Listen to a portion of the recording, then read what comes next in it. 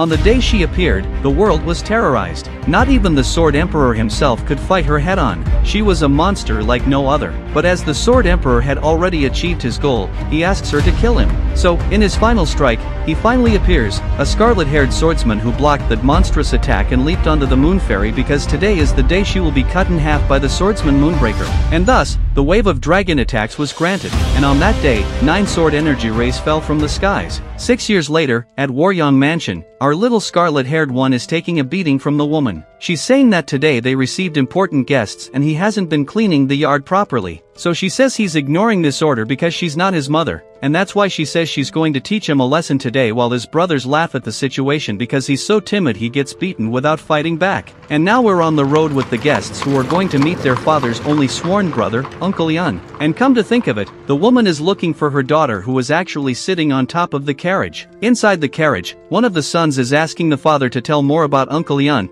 and he starts recounting that old story from 6 years ago when Yeon and his sword arts were the most perfect under the heavens, and if it weren't for Yeon, he wouldn't be alive here today, since his technique of the 9 celestial swords is capable of matching the most advanced ones from the Sword Emperor's clan. But then the son asks if it's so strong, why aren't they known to the world? And that's because Yeon retired and didn't pass on the techniques to anyone, so he's going to tell them something important now. Uncle Yeon had 2 wives and the one he loved the most was the second one, but unfortunately, she died after giving birth 6 years ago, and after that, he lost all reason to live, locking himself in the room where the second wife used to stay. And because of that when they are at Yeon Mansion, they shouldn't mention anything about the second wife. And now back at the mansion, the woman was still hitting the boy until a guard arrives saying that the master left the room as soon as he heard that the Nangong clan's carriage entered the village. And then the woman starts wiping her hands of blood, angry because he went out to see his sworn brother even though he didn't, no matter what she did. So the woman orders that boy to stay out of everyone's reach while they are receiving the guests because otherwise, trouble will arise again, and then she leaves with her other brothers happily while for him there was only misery, and she tells her eldest son that they met the daughter of Uncle Nangong and that's why he needs to treat her well. So, they finally arrived while Nangong was introducing his wife and children, but when they went to introduce the second daughter, she had already gone out for a walk. And now, the mansion's woman is approaching, saying that their 4th son also does a lot of this. And Yeon was also introducing his wife and children. And the snake's name is Baek Minju. And so they're inviting everyone inside, while she asks Moonbeek to look for their daughter in the mansion. As all of this was happening, our young Scarlet was in the most isolated corner in a punishment position, wondering when the guests would leave because his arms were already hurting. He was hungry and tired too, and that's when he collapsed on the floor. Until some time later, someone comes close, and when he sees that shadow, he immediately starts apologizing, thinking the woman came to beat him again. But when he opened his eyes, it wasn't that woman but a girl, who was probably the guest's daughter who went out for a walk. Meanwhile, at the mansion, they were having dinner, asking if they wanted to unite the families with a marriage. But Yeon just says he appreciates the offer and that it's better for his children to answer for themselves, as parents shouldn't choose their children's marriage, something that happened to him himself to marry the ugly one, a marriage of convenience. And she's probably pissed about it because she's dying to marry her eldest son to their daughter. So now she says she wants to ask a favor for the Nangong clan to train her son Moonbeek. And Yeon says the same thing, he would also like to ask for this favor, but then the leader of the Nangong clan asks if he's okay with it since the eldest son won't inherit the 9 celestial swords, and that's because he can't pass on these martial arts at his age anymore. And there's also another reason he was going to talk about later, because he ended up fainting in the middle of the dinner table. Now we're with Moonbeek, who is still looking for their daughter, until he hears something over there, and it was his sister sucking up to the guy's son there, and she was all saying he killed all his enemies. But then Moonbeek shows up there apologizing for her bothering him, and in the end, they both ended up fighting while the other thinks it would be nice if his sister were as lively. But then he apologizes again, and they go look for their sister together, the same one who just found our Scarlet boy, until he remembers there would be important guests, so if his mother finds out about this, he's screwed, and that's why he bolted out running. But the girl just grabbed and pulled him back while he kept apologizing thinking he was going to get beaten again, and she herself wondering seeing all those bruises, they don't seem like the result of training, and he was skinny too, and by the red hair, he must be the swordsman's son from this mansion, so she lowered her hand coming up while he was desperate with fear. And that's when she understood that he never received proper care. And then she just ran her hand through his hair, asking what his name is. And the name of our Scarlet boy is Yeon Jeokha, the 4th son of the swordsman Yeon. Then she says she'll protect him while he cries with happiness. And then she took his hand, and they escaped from the mansion through a hole, and so we ended up in the village that was nearby. Then she bought some skewers, and they were eating while back at the mansion. The Sword Emperor is saying he was shocked by how he ended up in that state. But Yeon said he already told him that the advanced technique of his clan is passed down by Jotian Xuannu, the Chinese goddess of war, but now he can't see her anymore since the day his second wife died. And with her death, there was a baby identical to him, but he didn't have the courage to see him even though he knows her death wasn't his fault. And so he wants to ask Chief Nangong one last favor. Even though he has no right to say this, he hopes he'll take care of his children, as they are poor children who grew up without a father. And so the guards are finally arriving because they found the young lady who arrived holding hands with Jeek. And then the other one acted like a concerned mother, as later on, they will be in trouble while the young lady was eyeing her with contempt. Then the other brothers also arrived, while the eldest of the Nangong was surprised that she was holding hands with this child, and Munbeek too because he lost the brunette today, and so they had to part ways. And the woman was furious, and probably after that, all hell broke loose. But in the 7th month of that year, Lord Yun Muriong died in his sleep, and as soon as he died, Minju summoned dozens of warriors from her clan to fill his absence in the clan, and the warriors she summoned became known as the White Tiger Squadron. And besides that, Newbeak had gone to train at the Nangong clan, while Minju assumed the position of the mansion's official master. And after the guy kicked the bucket, she searched all over the mansion to see if Lord Yun had left his martial arts manuals, but there was nothing, so she ordered everything of his to be thrown into the warehouse, and when they were taking the things, they were supposed to lock that brat inside too. And our Scarlet Boy ended up locked inside that warehouse where his father's things were, and when the doors closed, that room became a dark and silent void where he ended up sleeping out of fear. And the next day, the only thing he received through a small opening was a plate of water and a potato, so he ate that while he saw something shining on the other side. And then he went to take a look, and when he removed the cloth covering it, there was a large foggy mirror back there, and he ran his hand over it and saw his own reflection, only it wasn't really his reflection because it started moving inside the mirror.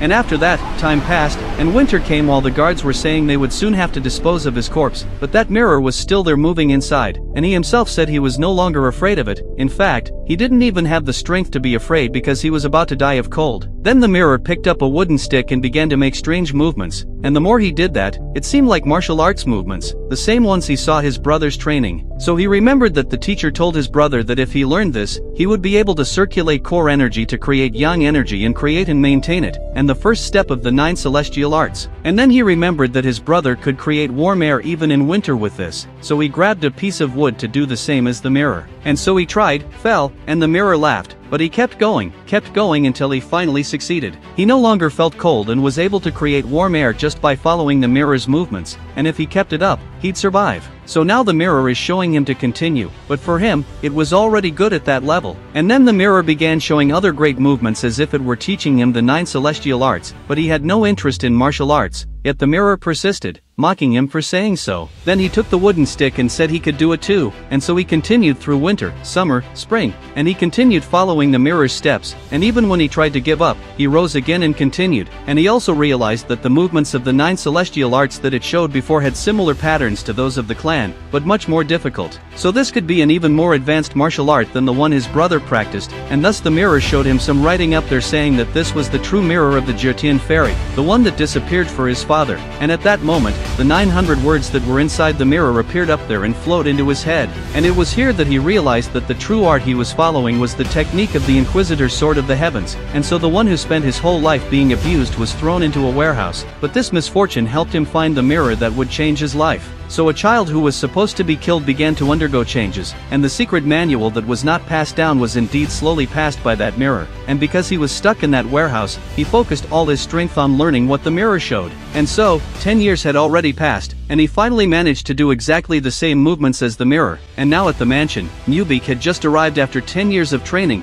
and Minju rushed to see him, along with her other 2 brothers, and who was also there were the descendants of the Nangong clan, Misyeon who looked more beautiful, and Chu, the eldest. Then in the middle of the conversation, Misyeon ends up leaving again like that time, and Minju tells the guards not to let her near the warehouse, and actually there's something about the warehouse that the guard wanted to talk about because he checked last night and Master Jeek disappeared. So the woman got furious, and actually what happened inside the warehouse was that he finally managed to do the movements, but now the mirror points upwards where there was a crack, and finally, After spending 10 years in darkness, he would see the sky for the first time, and the mirror confirms that today is the day of his departure, and in this way, he ascends upwards, and when he looks down, the mirror had already disappeared. So the time has finally come. And at that moment, Minju is going to the warehouse and realizes that he escaped through the hole, but she tells the guards that it is not necessary to bother looking for that brat. And meanwhile, he is there in the city seeing all those people for the first time. Back at the mansion, she lies to Mubik that Jeok has been missing for 3 days, and even after sending people after him,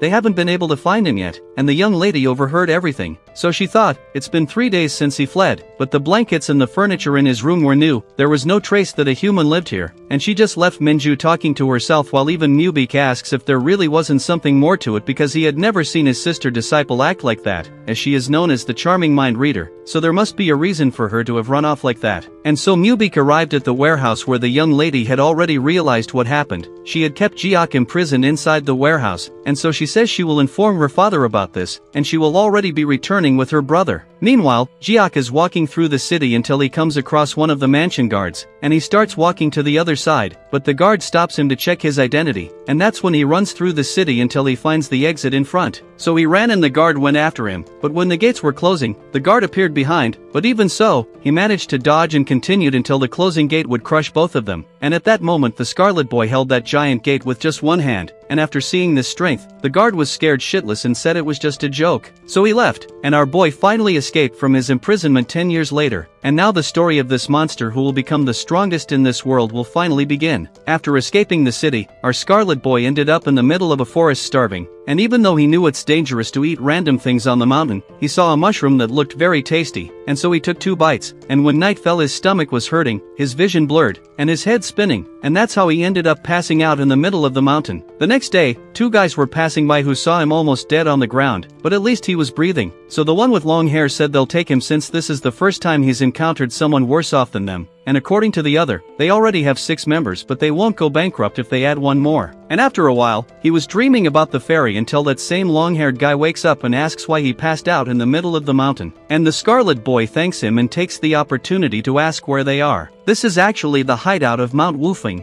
and they are all bandits. This bald guy is the second eldest brother, Tako, the long-haired one is the third, Ma Hyun, the one with the mustache is the fourth, and the big-haired one with the sash is the patriarch, Peng Yun. And according to him, they saved his life, and Jeek must repay that from now on, meaning he needs to learn to work seriously to help them. Then the one with the mustache says he's being too harsh on a kid and offers him a potato to eat, and seeing that scene, he even refuses, saying he's not hungry, but his stomach keeps growling. But they say they won't ask for money from him, while the other one is thinking he talks as if he were a child even though he looks like he's 15. The second brother comes saying they can give him secondary tasks since he seems like a good kid, so the eldest grabs him by the clothes because he's going to show how things work, and outside he's all trembling, asking not to be beaten because he's traumatized by Minju, but the other says it's not related because they're going to collect vegetables. And the Scarlet Boy says he's not fit to be a bandit since he's not strong, but the first brother says that in this world, there are 2 types of people, those who take things from others and those who lose things, and which side he wants to be on, but he still didn't understand. Then he asks if he really wants to continue living hungry and being called a bum. The Scarlet Boy doesn't want that, he doesn't want to lose to anyone, and that's why if he could choose he wants to be the one who takes things from others. And so the mentality was set, and the boss tells him to look back, and from the first peak to the 5th are their territories. They rule Mount Wufeng, and no one can ignore them here, and if he becomes part of their family, he will also be a ruler of these lands, and that's how he was proclaimed as the 7th brother of the family. And now there's another important thing he needs to learn, so the first brother starts shouting that they are the best, and Jeek should shout too. At that moment, our Scarlet Boy felt excited for the first time since his birth. Now nothing else mattered, all that dark past as they say turned into the past, since his newfound longing for life awakened his key of the 9 heavens, and so he shouted with all his might that they are indeed the best, a scream that released all his pain that he had kept inside, because now this is a milestone for the new beginning of the Scarlet Boy, and so now he will learn household chores with the 6th brother before learning martial arts, and thus, Jeek's life in the mountains began. He learned how to survive and was able to adapt to this new life.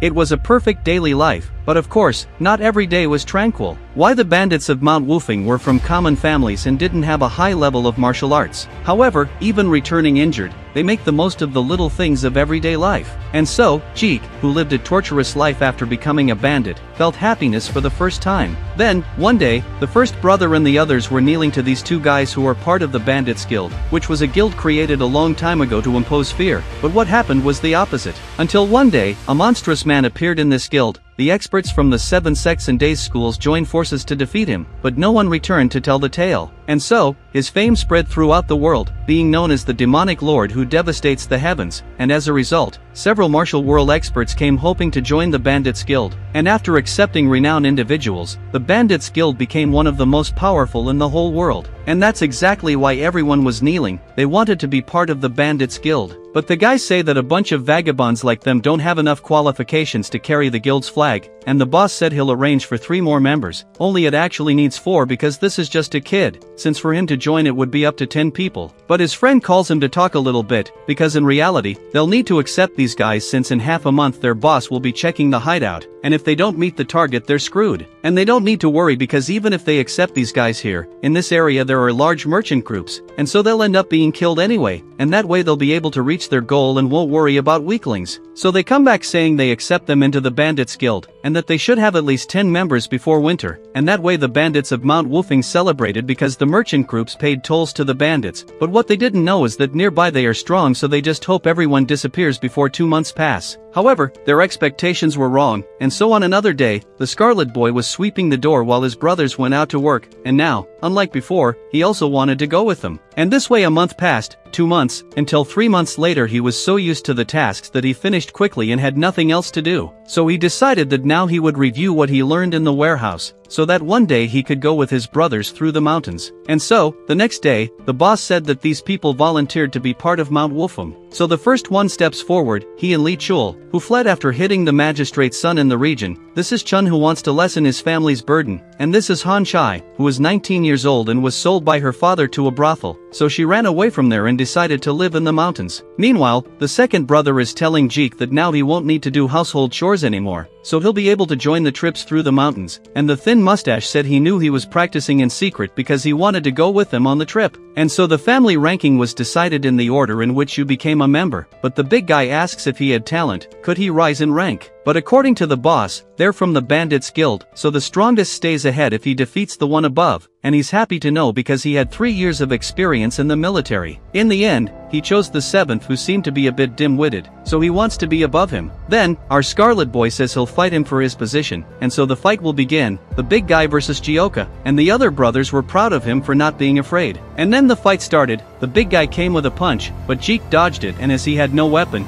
he ended up in the air and just took a punch in the face. And now even the brothers were thinking of stopping because he knew nothing about fighting, but then he, angry that he was getting beaten up, got up and punched the big guy in the face, who just buried him in the ground. But when he seemed to have won, Jeok got up saying he would never give up his position, and the big guy is wondering how he managed to get up after that beating. And so he went up again, but now Jeok had the idea to think that his fist is like a blade, so now it was just a punch in the stomach that made the big guy fall to the ground unconscious. And that's how the Scarlet Boy won the dispute, while no one understood how he did it. But anyway, the winner of this battle was decided. And the next day, the first brother ordered to give him a sword because he was impressed with his fight, and he will also join the trip starting tomorrow. And our boy got excited because now the second brother will teach him the sword exorcism technique. So he explained how it worked and the two practiced, while the other told the first brother that the bald one really liked the younger brother because he didn't want to teach that technique to them either. And so the next day, there was a merchant group passing through the mountains, but at that moment, the bandits of Mount Wolfing appeared to collect the toll, and the guy was surprised because he claims to be from the Bandits Guild and has less than 10 members. And then the boss ordered everyone to fill those guys with arrows for mocking Mount Wolfing, but that guy in blue cut all the arrows with a sword. So they realized they were screwed because there's someone with strong martial arts in the merchant group, and all the guards prepare to engage in battle, while the first brother says he'll draw their attention and everyone else should flee. But at that moment, Jeok steps forward saying that on Mount Wolfing, nobody can dare to laugh at them, and everyone was amazed, both the guard and the brothers. Then the guy in blue says he's just a kid and if he reconsiders his mistakes,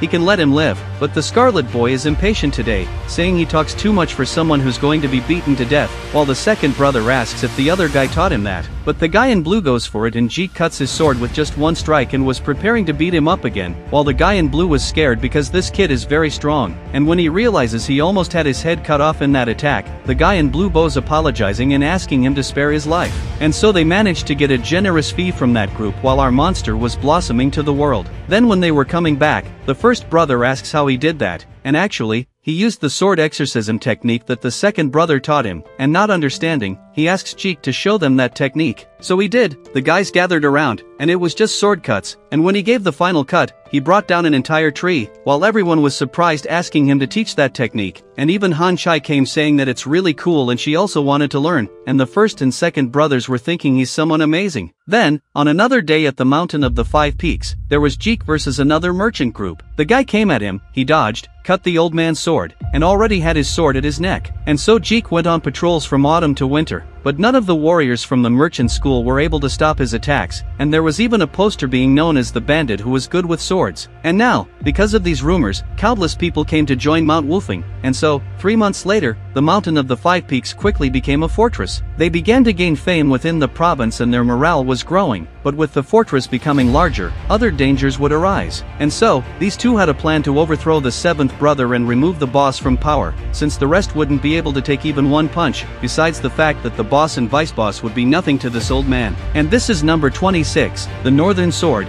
Gumul Shimyang. And he was wondering how a bunch of weaklings like them became known in the Green Mountain. And this Green Mountain is the dream of all mountain bandits, since like beggars have the beggar sect, bandits have the Green Forest, and the commander of this forest is the demon lord who devastates his enemies, known to be monstrously strong. But the question remains, how would weaklings like them be recognized by the Green Forest? Or could it be the rumors about Jeek being the most powerful, although he thinks not even though he hasn't seen him in action yet because there are no patrols due to the weather. So other guys showed up to join this plan of taking their fortress, thinking they're just weaklings. Then, elsewhere, Han Chai was telling Jeek that those 5 who entered last are asking for a rank fight, and she even says they were mocking the boss. So Jeek gets pissed off, breaking the house door, because he's going to teach them a lesson, but the fourth brother was there asking what he's going to do, and when he said what he was going to do, the brother said that's what the boss was worried about, as he wasn't supposed to kill the newcomers yet. And so, the next day, the battle for ranks will begin, and those who want a challenge come forward. Old Man Yang's group came with 5 people. Then the boss says they can choose who they want to fight to get their ranks, however, starting from number 7 upwards, they must fight each of them in sequence, meaning first they need to get through the monster to be able to fight the others, and the old man already says he's aiming for first place because they are all 5 notorious martial masters. So the battle begins. Jeek came walking asking which of the weaklings will get beaten up first, and seeing that pressure, the elders passed the guy at the back to fight first since it's normal for the lower ranked ones to go, right. While the guy who was about to say he felt a stomachache, the other just pushes him while Jeek asks if he's the first, and just from seeing that sensation, he was already scared shitless. So he says that since they're not enemies, they'll fight with clean hands, at least so he won't die. And he comes forward, and it was just one to the mouth, while Jeek tells the next one to come. Now the bald guy who asked to fight with clean hands too, and this was just one to the stomach. But the other bold one wanted to face with weapons, and Jeek just attacked the man asking for the next one, because now only the elders were left to take a beating from our monster, and they were scared shitless, saying they needed time. But Jeek gave them a stare and the first of them stepped forward with a fan, saying he wouldn't use swords against someone from the same tower. So he, thinking Jeek fell for it, went at him since the fan is his weapon, but none of that helped, he just defended with his arms. The old man came again and he defended until Jeek realized this wasn't an ordinary fan, and the old man thinking he had already won the fight, just took a punch to the face and flew away. And so the next one will use swords, right? So he grabbed them and went at him, while the old man desperate says he has no more intentions of fighting, but Jeek just stares, saying if he dares to mess with his brothers, he'll be the next to die. And so the old man apologized in front of everyone, and the crowd all went away with Jeek. Now in Haija village, where the merchant union is located, there was a crazy guy running to tell the master that they had problems because the rumors were true.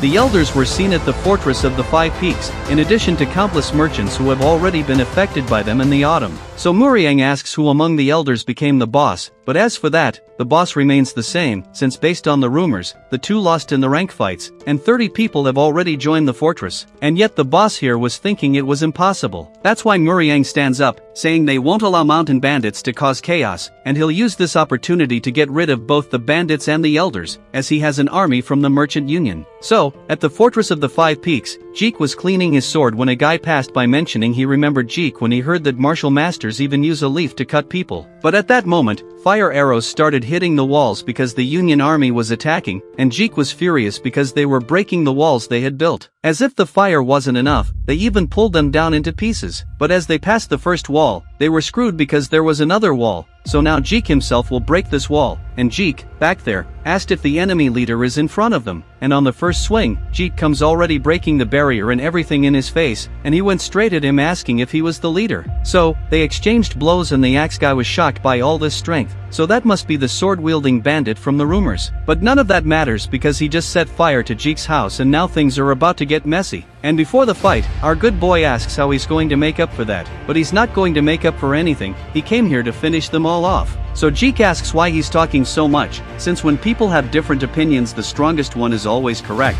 isn't it? And so the guy with the bun throws away the axe and draws his sword because he's not going to hold back anymore. But for Jeek, everyone always says that so he shouldn't lose too quickly. Then he went for it and Jeek went along, and the guy with the bun was using the immutable noon technique, and Jeek found it interesting and ended up blocking all attacks saying that's a pretty cool technique, and actually the guy thought it was absurd because that's a technique from the Hua Mountain sect. So he asks who the hell he is and where he came from, but Jeek doesn't have any of that, he just uses the martial art of the demon slaying technique that his brother taught him, and according to him, no one has been able to last more than one blow, and he also had fun watching the technique of the guy with the bun. Then the man asks if he can copy him, but he can only try. Jeek went in using the same technique, while the guy is shocked because this is the final technique and the mystery of the 6 combinations of the Hua Mountain sword, and it may seem simple but several variations can be made with it, and the 6 sword combinations are the basis of the sword blossoming technique, and therefore it must be taught to all disciples of the Hua Mountain, and even the disciples have difficulty understanding the mystery of this technique,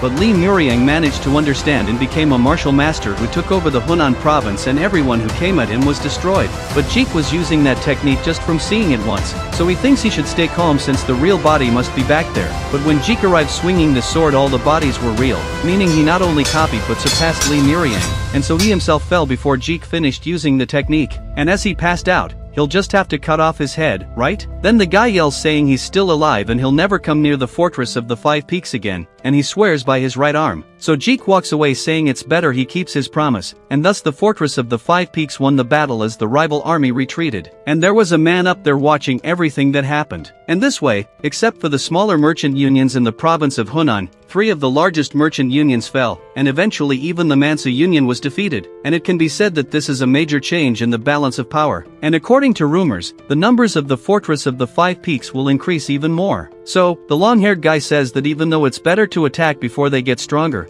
he thinks that young bandit might be the disciple of the chief commander of the Green Forest because it wouldn't make sense for him to be so strong like this. And he also appeared at a time when the Lord was trying to expand his territory. So, if he is indeed a disciple, it's better for them to stay away. But the guy just breaks the table saying how they can't run away from bandits, because if they did, the Mansu Merchant Union would be the laughingstock of the entire region, and this guy is nothing more than the leader of that union. But the other guy says he can't handle it either, and it's true because that guy is on a different level and he was also the one up there watching the fight. And so the boss says he's going to Huguang province, because there is Wudong Mountain, and even if he were an external disciple, he learned in the Wudong sect and his master is the elder of the sect, the wise Chunji. And this Wudong sect is one of the 10 great sects and its direct disciples are on a level they can't even imagine. So, the plan is to ask the master to lend one of these disciples to finish off Jeek and destroy the fortress of the 5 peaks. And now we're in Haija village, at the most expensive restaurant, but of course they don't need to worry about anything because Jeek, the strongest in Hunan province, came alone. But he thinks it's a bit exaggerated and these clothes are too expensive. But according to the pink-haired one, it's okay because he has already earned a lot of money for the fortress, and the second brother himself gave money to them and made them promise that Jeek would have a great time. And he takes the opportunity to ask who this woman is because he's never seen her before. And her name is Soha, she joined the fortress a week ago. But at that moment, a bald guy came up asking if he hadn't seen her around here, and the other one asks who the jerk is. But she was already fed up and told the bald guy to go away because she didn't want to break this table full of food and he doesn't need to die. So both sides leave happy. And he immediately started touching them, saying his patience has limits. But Jeek tells him to stop right there and says that since he's in a good mood, he'll count to 10, and if the guy leaves, his life will be spared, and the bald guy was furious. While the pink-haired one said he's going to die because they're from the fortress of the 5 peaks and that guy there is the sword-wielding bandit, and since he's still there, it was just a kick in the gut that broke everything. And outside,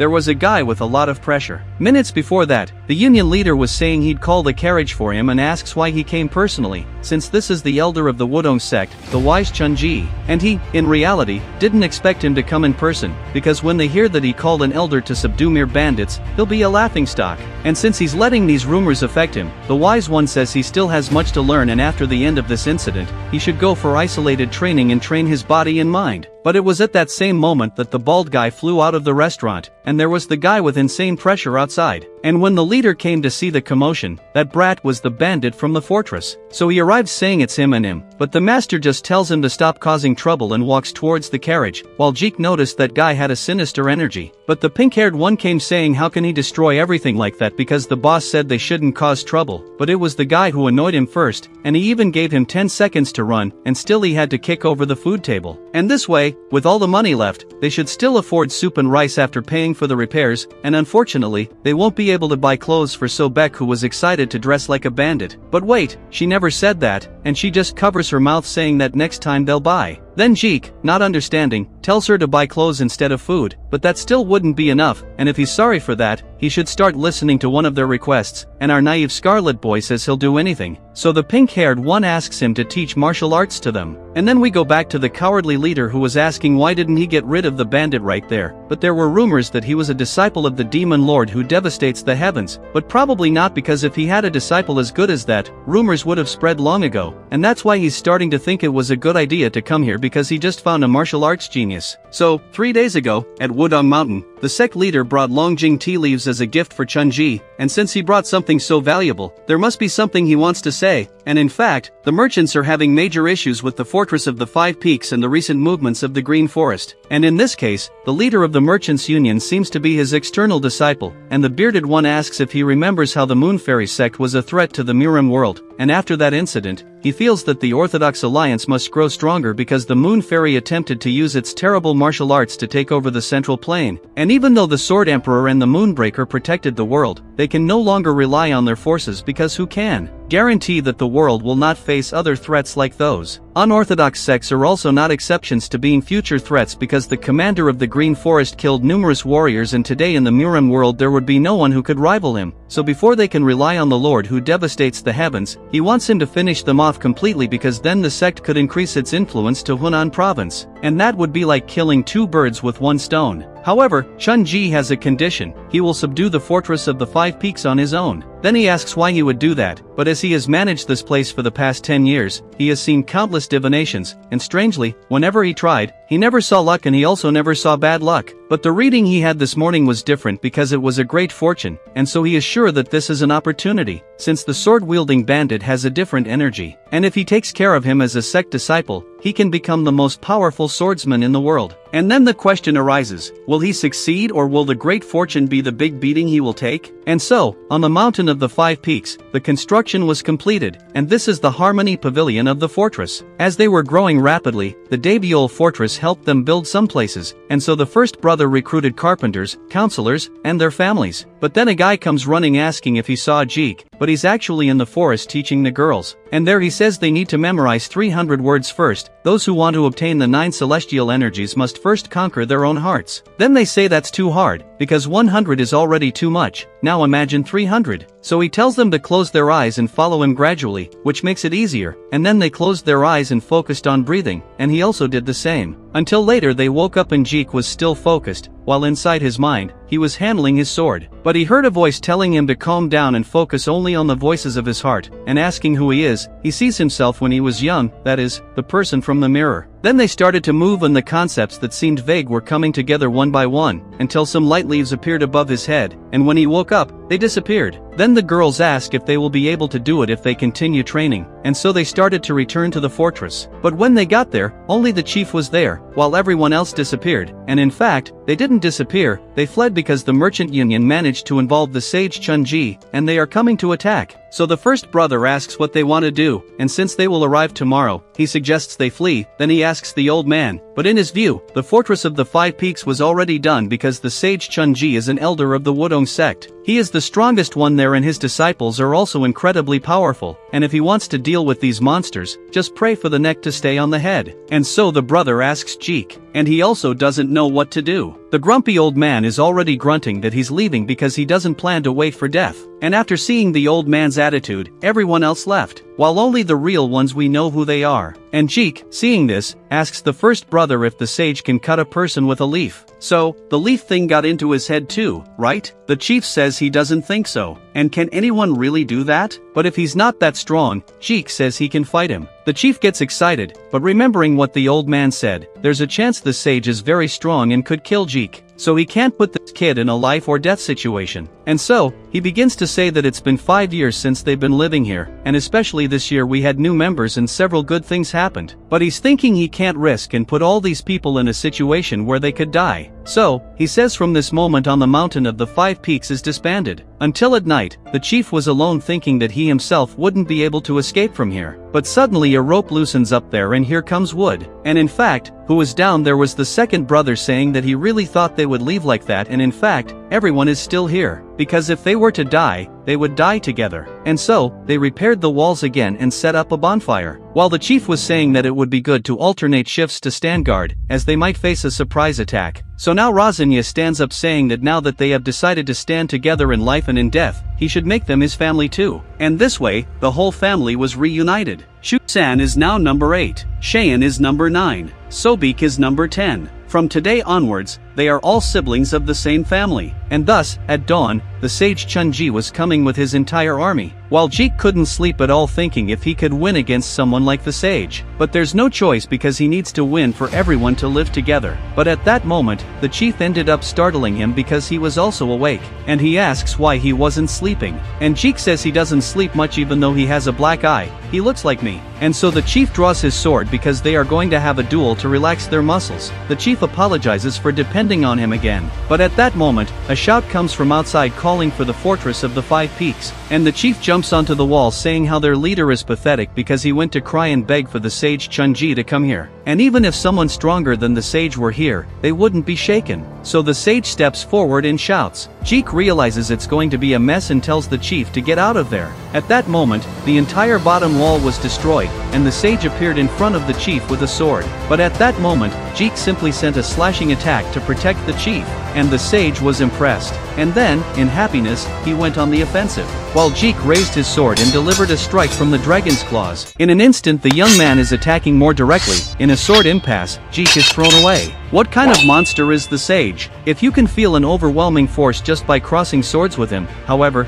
the Scarlet Boy believes himself to be much stronger. The opponent wonders about the reason for such presumption. It is truly surprising that the boy can wield sword energy at such a young age, yet there are still limits to his arrogance. Recalling the past, we see that this is not their first encounter. Even back then, the self-proclaimed sage was no match for the protagonist, at least from his perspective. And it doesn't stop there. The young man even claims to be glad that Chunji is the sage. After all, the old man doesn't seem very strong. The enemy seems to become excited for a moment. This kind of attitude is everything he was looking for, seeking numerous talents while traveling through Jianghu. He had never met anyone so brave, especially since all the martial warriors in that region kneeled before his overwhelming presence. If the Scarlet Boy is truly as skilled as he thinks, this is the time to prove it. The two return to crossing swords in the sky. Everyone watches the battle. We see the boss quite weakened, wondering what's happening. His companion explains the situation, informing that at this very moment, the protagonist and the sage are fighting equally. In the midst of the fight, the old man distances himself and decides to elevate the level of his technique. However, the Scarlet Boy is not intimidated and responds in kind by approaching the adversary, thus blocking his attack.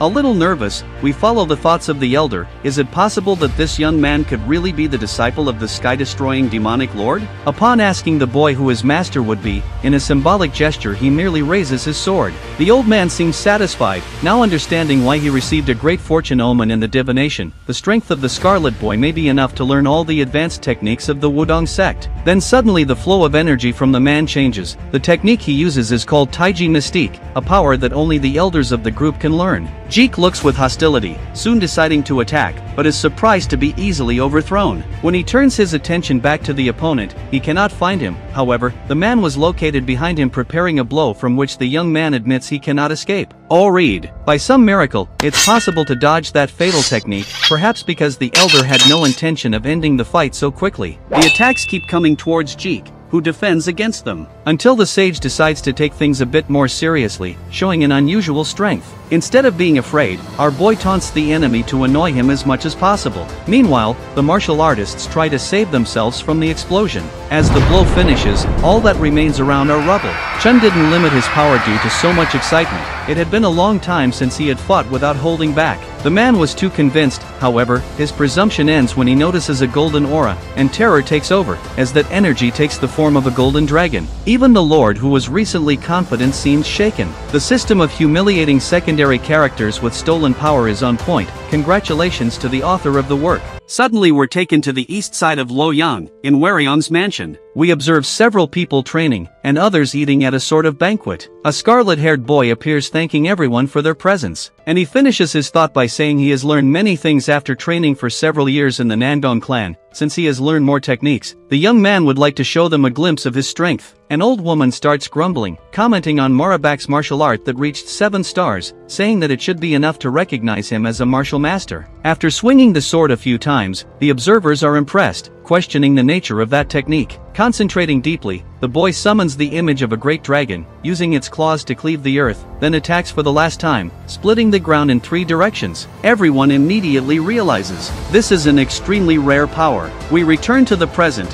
where the infamous sage remains perplexed. The protagonist begins to murmur, after all, his enemy was hiding his true strength. From that moment on, the two would fight seriously. This doesn't make the old man sad. In fact, he seems even more excited. The situation couldn't be better. To challenge him like this one must be at least crazy. Accepting the challenge to fight with all his might, the old man invests in a thrust with his sword. Our boy also prepares to cross blades, and even uses the claw technique that destroys the earth in different parts. The sage looks back surprised. The scarlet boy warns not to get distracted in the midst of battle, and in an instant, he launches into the attack, resulting in a final confrontation. This last moment would determine the winner. Finally, it seems to be over. With a cold expression, the sage asks if he could have the honor of knowing the boy's name. The protagonist responds to be Jeokha, which means scarlet boy. Upon hearing this, the old man drops his sword and collapses to the ground. I must say he was a good opponent. The people around are impressed by the outcome of the fight. The boy turns with a smile on his face, informing his boss that he won the fight. The man is impressed for a moment and then jumps for joy along with his comrades. Even the girls got excited.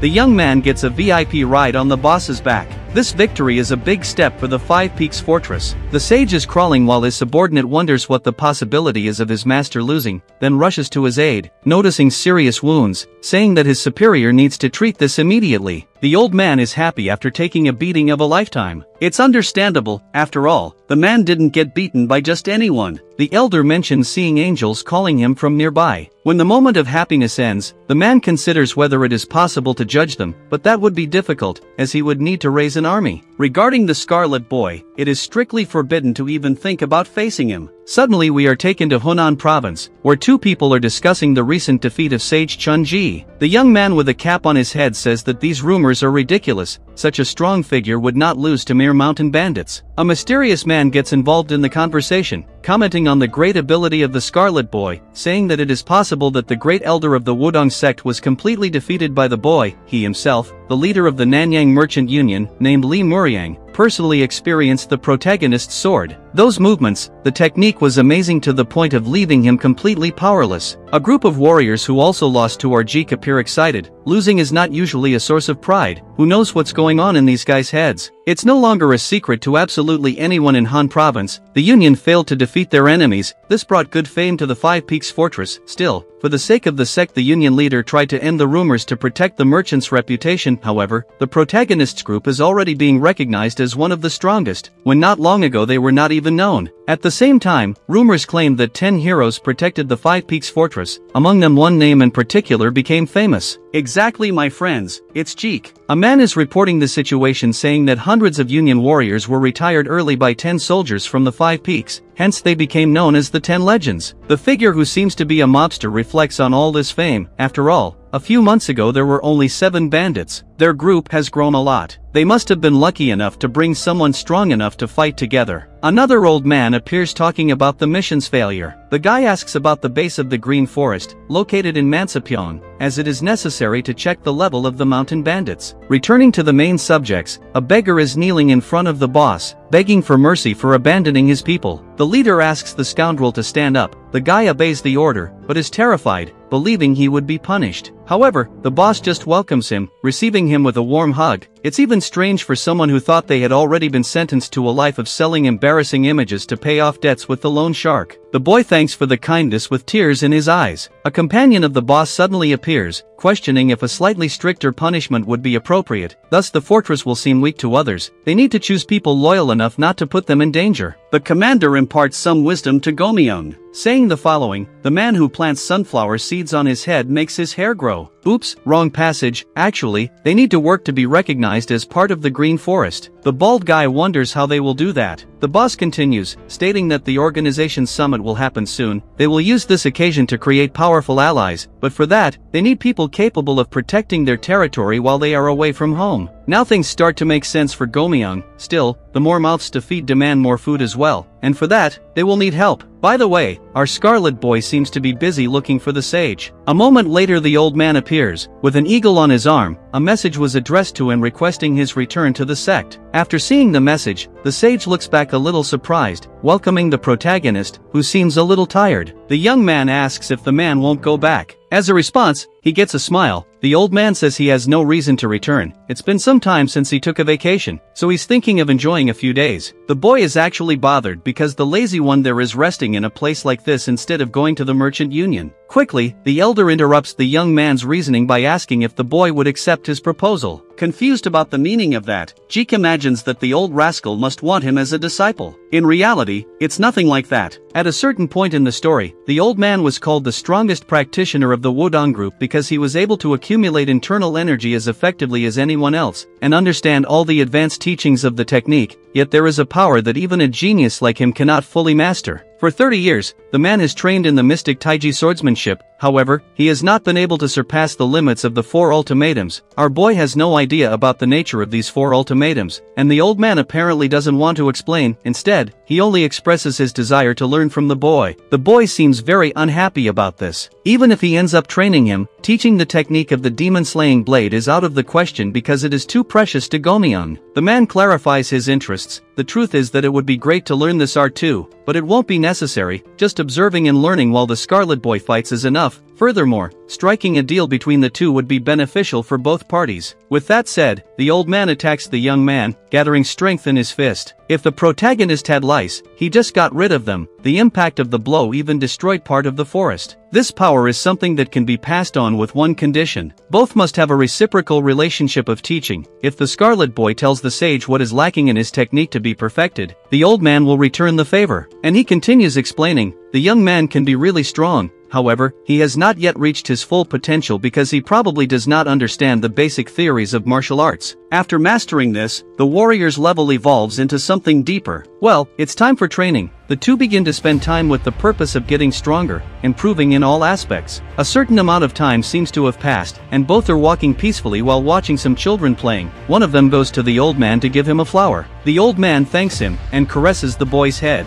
Our protagonist starts grumbling, saying he hates kids. The reason for this doesn't seem clear to his new companion, clarifying the reason for his hatred. The truth is that children have malicious minds, capable of committing atrocities against others. Regardless, the man believes in the kindness of all the inhabitants of the fortress, yet Jeek doesn't change his ideas. That place is no different from any other. It's just a populated territory. At the end of the day, a woman is gathering firewood, wondering if it's enough. She concludes that she should return. Suddenly a hand falls on her shoulder. The elder appears and says he will also pick up wood. This situation is unpleasant for the girl. After all, a sect leader shouldn't do anything like that. However, such things are not a bother for a man with one foot in the grave. As with age, his time becomes increasingly idle. From the perspective of ordinary people, a group master is someone noble, supposed to have everything available. The sage comments that he used to have prejudice against the mountain bandits. The young woman questions why he seems to have changed his mind. The reason is that it is a peaceful place and good to live in. Our girl agrees. This region is different from other communities, most of which used to be inhabited by thieves. Many of the fortress residents moved there because it's hard to live decently. Even the girl was a victim of this cruel world, as she was almost sold to a brothel. The boss was great to her as he gave her work, besides Jeek's protection that makes that region a peaceful place. The man is curious about how the Scarlet Boy joined the group. Even though not knowing the details, the girl recounts that in the past the boy was saved by the boss when he was about to die. This leaves the old man a little intrigued, risking his life to protect everyone to repay a kind of debt. If the girl had to guess, she would say it's for a different reason. It's possible that the Scarlet Boy considers the village as part of his family. Well, enough chit-chat, it's time to go back with the wood. We change the scene and witness something rather sinister. A group of guys seems to be getting eliminated. The masked man even sucked the soul out of this bald guy. After releasing the poor fellow, the man congratulates his master for reaching the level of great demonic general. She affirms that the long-awaited moment has finally arrived. The anger she held for the past 20 years has not been forgotten for a single day. The Sword Emperor, the Moonlight Swordsman, and all the other sects in Jianghu knelt before the Moon Fairy. Suddenly we are introduced to the notorious demon of Hunan province. The northern sword of Gummel, called Shim Yangak, seems to be in quite a predicament. In a bar, we see a bunch of old folks sitting around chatting. The topic relates to stories about the defeat of the Merchant Union. It seems to be a very popular rumor, as it is widely discussed by people. The Northern Sword doesn't believe in these nonsense, as do most other masters. After all, such a large organization would crush a small group like the Five Peaks Fortress. It's likely that no attack happened according to Shim. Perhaps the sage destroyed the fortress completely and defeated the arrogant Scarlet Boy along with all his brothers. If that happened, the entire region would be nothing more than an uninhabited area, and with the absence of a leader, he would appear as a hero and become the great chief of the whole area. This would be their great triumph. However, now it's all over. Greedy old man, indeed. At the adjacent table, people seem to be making similar comments, paying special attention to the 10 heroes of the Five Peaks, saying they are very powerful. The old man wonders if there would be any chance of facing them. After all, such strength was not within his expectations. In fact, many people abandoned the fortress, but the boss welcomed them all back. The elders discuss what they should do, as their objective was not completed. Shim's theory is that the Merchant Union was bluffing when confirming the inclusion of a master in subjugating mere bandits. A large part of the opportunists at the table begin to complain about the grumpy old man's flawed plan,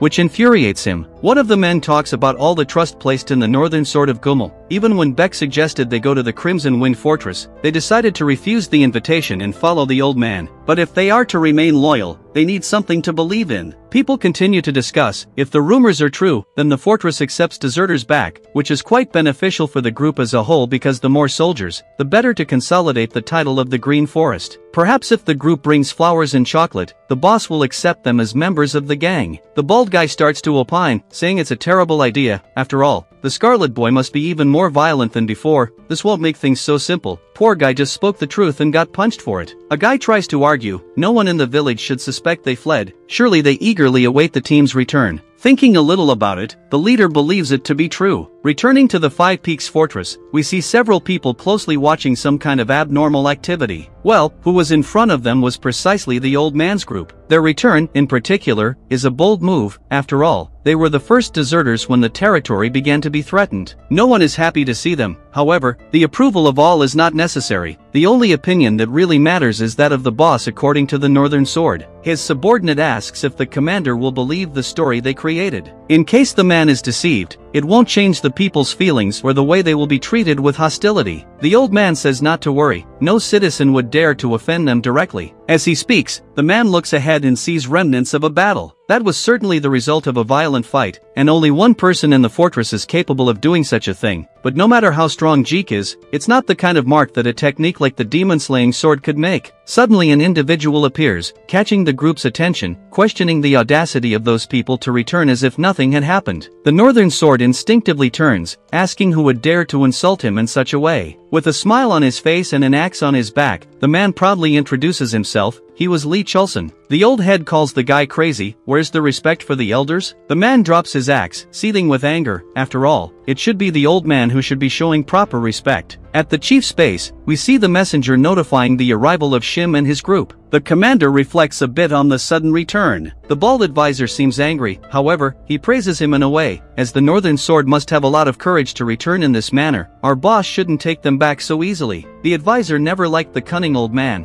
Whatever reason he had for abandoning the battle, he did it dishonorably. even encouraging the soldiers to go along. Aware of the circumstances, the boss states that the old man is a very strong martial warrior, enough to be recognized as a demon, which makes him an extremely valuable asset in times of conflict. The bald man stands firm in his opinion. The fortress is able to defend itself now. Undoubtedly they are capable of fighting against Shim and his group. For the leader, this is not necessarily true. Although they lost pathetically against the Scarlet Boy, that old man has very beautiful martial arts. We return to follow the impasse between old acquaintances. Their conversation is full of provocations. Inevitably, the two end up facing each other. The white-haired man takes the initiative, going after his opponent, who is also ready to receive the attack. By blocking the old man, the man becomes convinced of victory, even pushing him away, demonstrating superiority in strength. One of the deserters stays alert. Cholson is a notable opponent, but his power level has never been enough to gain an advantage when it comes to powerful martial warriors like the Grumpy Shim. The evolution of an artist in such a short period is surprising. What could be the source of such sudden power? The man practically answers the question, saying he was trained by the Scarlet Boy. Apparently, the old man isn't as strong as they say. This leaves the Grumpy Man quite unhappy. It's true, there's a kind of evolution compared to Chuzan's previous level. However, it's still not enough to be a battle worthy of effort. With a single blow, the man turns into an ostrich. Regaining his composure, the young man demonstrates willpower by attacking again. This infuriates his opponent. For challenging him, his fate was only one. So the Northern Sword employs a deadly technique, but is abruptly stopped by the old man with just one finger. This leaves him perplexed. What's happening? The old man was stopped from using lethal power, yet this shouldn't be possible. The unfolding of events makes it evident that there's another monster in the area besides the Scarlet Boy. The fallen man says he will punish Shim. Cholson is determined to win and show all his capability to the wise Chunji. It's at this moment that the grumpy one notices the figure before him. Could that really be the wise one, the one sent to subdue the entire area? The white-haired one starts shaking all over. There was still some doubt, until the man introduces himself as the Elder of Wudong.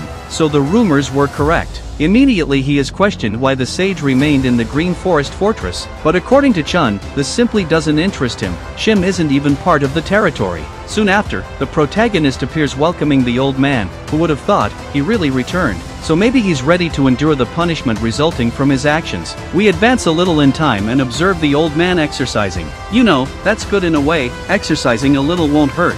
As he walks, the grumpy one begins to reflect on all his past glory, and to think he used to rule the province of Hunan. How he has fallen so far as to assume such a humiliating position. Even though all worn out, the man swears not to forget the events of that day, promising to avenge the Scarlet Boy, as hours ago he had taken a beating from the protagonist. We follow him again, as he continues angrily, until a certain point, where a mysterious energy begins to emanate from an unknown location. The pressure surpasses that of Jeek himself. Further on, we discover the source of this power. The sage Chunji, holder of a giant ball and penetrating eyes. Our dear elder seems to be training. The Scarlet Boy advances on the elder's jugular. It seems the old man's mastery with his technique has increased, allowing him to surpass the protagonist. However, when attacking, Jeek easily holds back the blow, making him wonder if something has changed. Unfortunately, it was too early to judge, because suddenly a great explosive aura emerges. My condolences to the worms and ants of the place, they must have evaporated. The fight spectator is impressed. Not even the Scarlet Boy would be able to dodge that.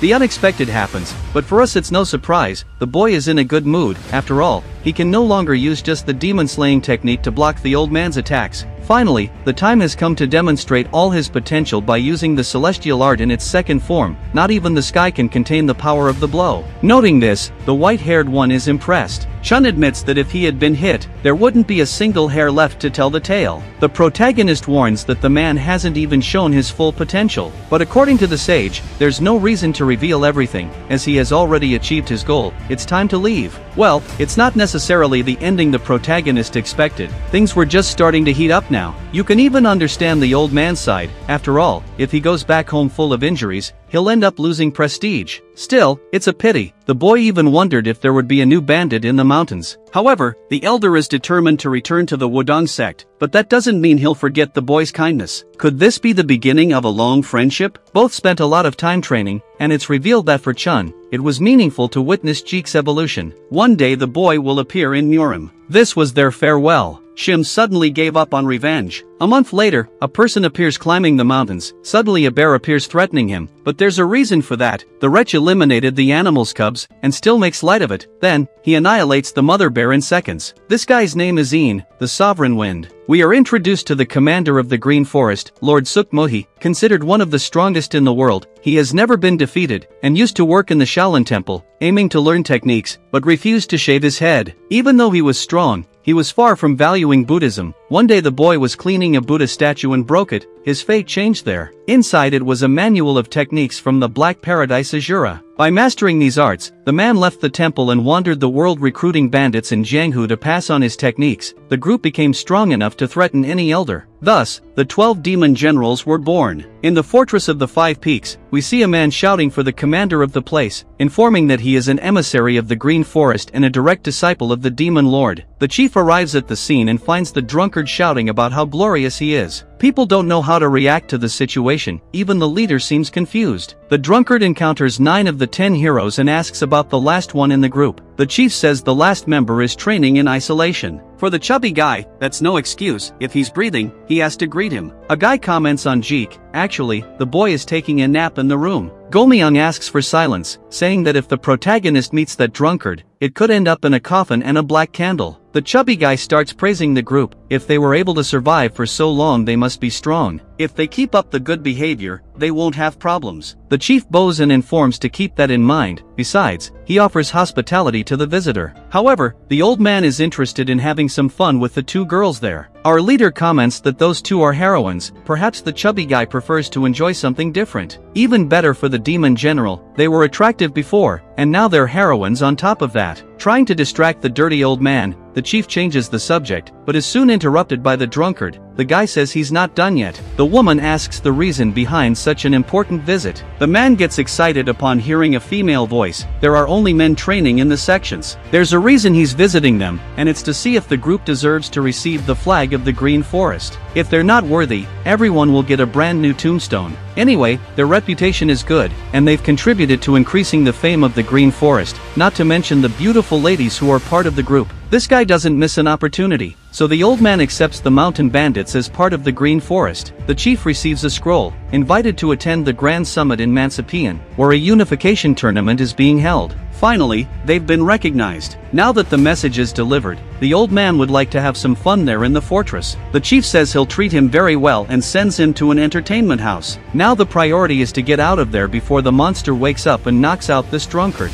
Already in the pleasure house, the old man seems to be well accommodated, surrounded by women. However, the demon is only interested in the heroines and orders them to be brought to him. The chief doesn't seem to obey the order. Moreover, he tries to explain himself. But the Winding doesn't want to hear excuses. If they don't come to his room, everyone will die. In the fortress, we see the 2 girls sleeping. Suddenly they wake up to the sound of screams. Upon checking what's happening, the girls come face to face with the drunkard, and the old man quickly orders them to set the table for them. The chief tries to calm the man down, but this only makes him more agitated. How dare an inferior touch him? Are they testing his patience? The leader tries to clarify things, saying he's trying to avoid trouble for the Wind Sovereign himself. The guy gets confused, then starts reaffirming his authority over that region. As they're disobeying him, they'll feel his wrath. This would indeed happen if someone didn't interrupt him. A voice emerges asking who's making so much noise at night. Ian tries to retort, but the voice persists. If the man is out of his mind, then he should go home instead of causing trouble.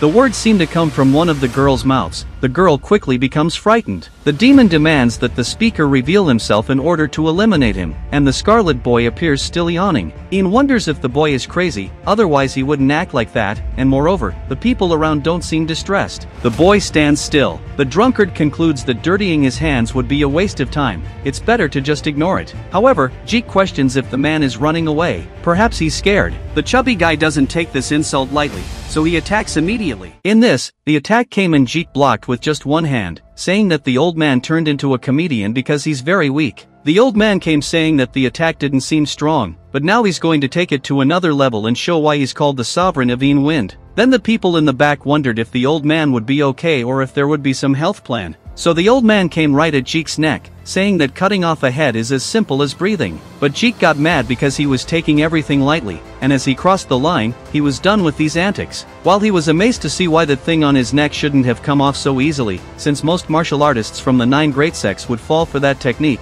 Jeek wanted to fight. He thought the level of the chief and vice chief was quite average, so he was even wondering how they subdued the entire province. So, this must be the reason why the Five Peaks Fortress became so famous. And for that reason, he says it's interesting since he, the sovereign of Een Wind, will fight someone decent. But just hearing that name, Jeek started laughing because that name sounds like what a horny dog would have. And he, angry, says these will be his last words and shows his claws. Jeek, insolent, said he's too slow. So it was the supreme unique technique cadaverous claws. And even though the attack was so big, Jeek defended with just 2 fingers. Finding it strange, the old man used the Dark Sky Azura attack, thinking he had been through many painful moments to learn this unique martial art from the Demon Lord, and that's why he never lost after mastering it. So he came with everything, but Jeek held his hand in the middle of the attack, saying he sent a chilly breeze and he's Yeon Jeokha. So it was for the old man not to mess with his friends. When it was time for the punch, the leader shouted for Jeek not to do it, otherwise it would screw up the whole plan of the Green Forest. While the guy only saw a huge dragon with its mouth open coming to eat him, he already thought that the god of death would come to take him. But luckily, Jeek stopped the fist right in his face, sending that immense power pressure backwards, so the guy fell to his knees. With Jeek saying that if it weren't for the boss, he'd be a dead man. Boy, with that, the guy's hair stood on end and he lost his will to fight, because what he felt was an intimidating pressure that he had only felt from the Demon Lord himself. And he says he made a huge mistake for being drunk. So Jeek already wants to send the guy to say goodbye to the brothers and leave. Then he tries to say that there's a hierarchy in the Green Forest, but Jeek just looks serious, saying he's damn tired and he's planning to keep annoying him here. And at the same time, the guy appeared by the gate saying goodbye to everyone because they will meet again in Mansepion. And in this, everyone was shocked, as they were called brothers by one of the forest generals, even though they are still in the lowest rank. Seeing this, everyone around was happy. Chaeyoung told the other to hook up with Jeek later, while the first and second brothers asked if they would really be fine at the forest summit. Then, in the midst of the rush, the guy couldn't believe he was humiliated like this, because that fortress hid a monster like that. And how they're going to participate in the summit, it's definitely going to be chaos. So he was hurrying to inform the commander about this. Meanwhile, in another corner, a man in the carriage ordered the other to reveal himself. Up ahead, he simply said they were working hard to travel at this hour and that he would just check something simple. But the carriage owner didn't want that at all, leaving his men ready to fight. But the other threatened to take his daughter. Then it was on. The father said this was his last chance to step back, but the man just drew a curved blade, as he would have to kill everyone and see what he wanted to look at. And at that moment, everyone started to come forward, while he said that 20 years ago people would quickly flee upon seeing someone in black, and everyone who was in front was thrown. Still, the guys didn't give up and wanted to protect the chief emissary, but they were all cut in half. However, when the masked man looked, the leader was gone from there, and the rest came up strong. But he was cutting, thinking they let their guard down because they had the item that person was looking for. In this case, it must be in the hands of the fleeing emissary, which meant it was okay to kill everyone there. While the fugitive ran, the other men said they would go back and help, but they actually couldn't do that because there was no time, since he couldn't die there because of that thing, something that couldn't fall into the hands of the masked ones. And so, everyone ran with all their might without stopping. His daughter said she couldn't run anymore, but they couldn't stop, as that guy must be exceptional in movement. Until at that moment, the guy with the eyebrow said there were some suspicious people just ahead. And then the chief started sweating, thinking they were surrounded, so he ordered the men to prepare for battle, because he fled to protect the 8-pearl bell, and so he couldn't be caught. He needed to inform the 9 great sects that the Yumion cult had been reborn so that the nightmare that happened 20 years ago would not happen again. He needed to do what was necessary to survive. And when they looked further ahead, there was a group around the fire that wasn't dressed in black. So it seemed like the heavens hadn't abandoned them. Then it shows 3 days ago, at the Five Peaks Fortress, Jeek asked why the hell he had to wear that. As the old man spoke about traveling in a large group attracting suspicion, he said they had no choice but to pass through several villages until they reached Mansepion. Among these places, they needed to pass through Hufei, where the Namgon clan resides. It wouldn't bode well to stir trouble there, as it's one of the 9 major clans, home to Namgon Bayuk, the Sword King, who, for those who don't recall, was a close friend of the protagonist's father who visited them. The old man continued, saying they might have to fight if they encounter orthodox factions. The chief complained about wearing these clothes because he was afraid. Perhaps he forgot they are from the Five Peaks Fortress and are recognized by the Green Forest. Clearly understanding this, they were anxious because Namgon Bayuk is one of Murum's top martial masters. Just then, the girls arrived, agreeing to dress nicely since they look like a wealthy family. The chief himself said the outfit suited him well. In that moment, Jeek appeared, asking if he had put on the right thing, as he had never worn something so complicated before. Seeing him, the girls blushed because our Scarlet Boy looked handsome. They even joked that unlike poor Cholson, he looked great. Anyway, the eldest brother asked them to take good care of the fortress while they were away, as they would cause a stir at that conference. Their old friends remained focused on protecting the fortress. The old man emphasized they couldn't let their guard down, as the reason for the attire was not just to avoid conflict. The reason the Mercantile Union is submissive is because of the 10 heroes of the 5 peaks. Well, technically just Jeek, right? However, if they find out the heroes will be away for 3 months, they might take advantage and attack the fortress. Since their faces are recognized, dressing this way provides a disguise. Even the chief doubted anyone would recognize them. Returning to that night, the chief introduced himself as a disciple of the Flying Dragon sect. The other man introduced himself as Jang Hanyoung, the chief emissary of the Suwol Mercantile Union. Since they were heading in the same direction, the man suggested they travel together. The chief tried to play it off that they weren't heading the same way, but they hadn't even said where they were going yet. Then the old man from the back said that even if they were on the same path, there was no need to be companions since they had a destination they must reach within a certain time. But Jang, sensing their energy, realized these guys were different, especially the one with red hair. Since it's only a matter of time until that guy arrives, and his warriors are exhausted, they need help. He apologized and said they needed strength at this moment and that if they helped, he was willing to pay generously. After a while, we were by the campfire with the old man complaining that they had turned down the offer with so much money. But according to the chief, the offer was tempting, yet nothing comes for free in this world. That's why it's strange to receive so much money from merchants, especially when they were asking to take care of a strange item. So, it was a good choice to refuse it. The people were still indignant because it was too good an offer to pass up, since they were heading in the same direction and only wanted protection.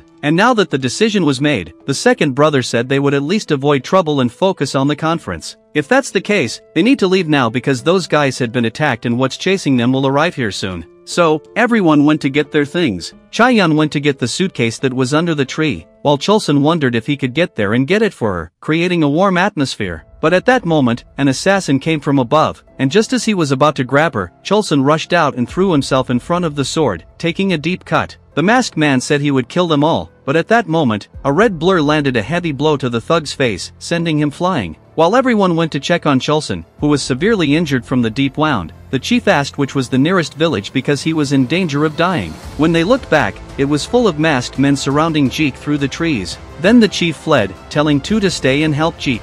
Our Scarlet Boy told everyone to keep going because he's more than enough to handle this crowd. And so, everyone ran to the village, trusting Jeek to defeat those people. According to the old man, it's going to be very troublesome because they subdued Cholson with just one attack, which means they are strong. But now they have to trust Jeek. The guys were coming up in droves, and Jeek dodged asking who they are. Since no one spoke, he punched the first one in the head and went for it, kicking everyone around. The guys already realized he's not a normal kid, so they're forming up. But Jeek just wants to know who they are, and since no one is answering, he's going to have to beat them all up. That's how everyone came up. But at this point, let's return to the group that was running to the village. The old man smelled blood and told everyone to stop in silence because they had also reached the Suwol Mercantile Union, right there ahead, and they need to pass through here if they want to reach the village. The masked men had already beaten Jang down and were saying that this item is more important than these lives. If he doesn't spill the beans, they'll slit his daughter's throat. Jang knew the masked men would kill everyone even if he talked, and if that's the case, he'd rather die.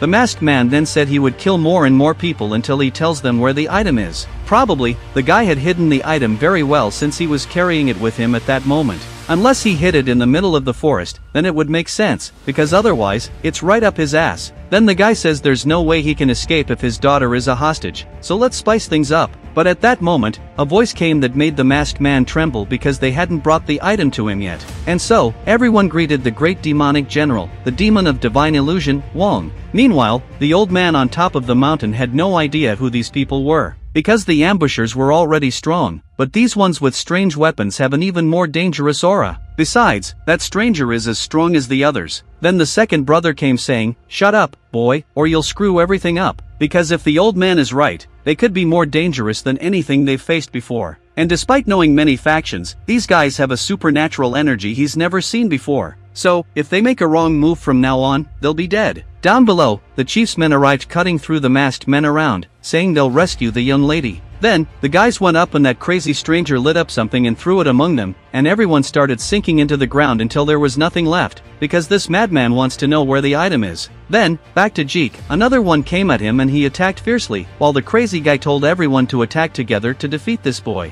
But Jeek, angry, approached and passed through everyone, using the first rising dragon form, defeating all the masked men there. Then, he was thinking, right? Because everyone is strong, and if there are more here, it's going to be a problem for the people. And so, Jeek ran to catch up with the rest of the group, thinking that if they dare to mess with his family, he will cut everyone down with his sword. And with the group, they're trying to stop the bleeding, and the chief asks what those two are staring at. Until the chubby guy comes saying there's no other way, and if they make a big detour, Jeek might lose track of them. So, the chief went to take a look with the others, and according to the old man, those guys are very strong, so it would be better to avoid them. Down below, the stranger will ask once again where the item is, but Jang, not wanting to give in, just says to kill him already. And as he acts like this, the thick-headed one realizes he might know how the 8-bead bell is used, since the cult had gotten rid of anyone who knew about it. However, he wants to know how much he can endure, because he will order his subordinates to play with his daughter right there, since he has a total of 25 subordinates to play around with.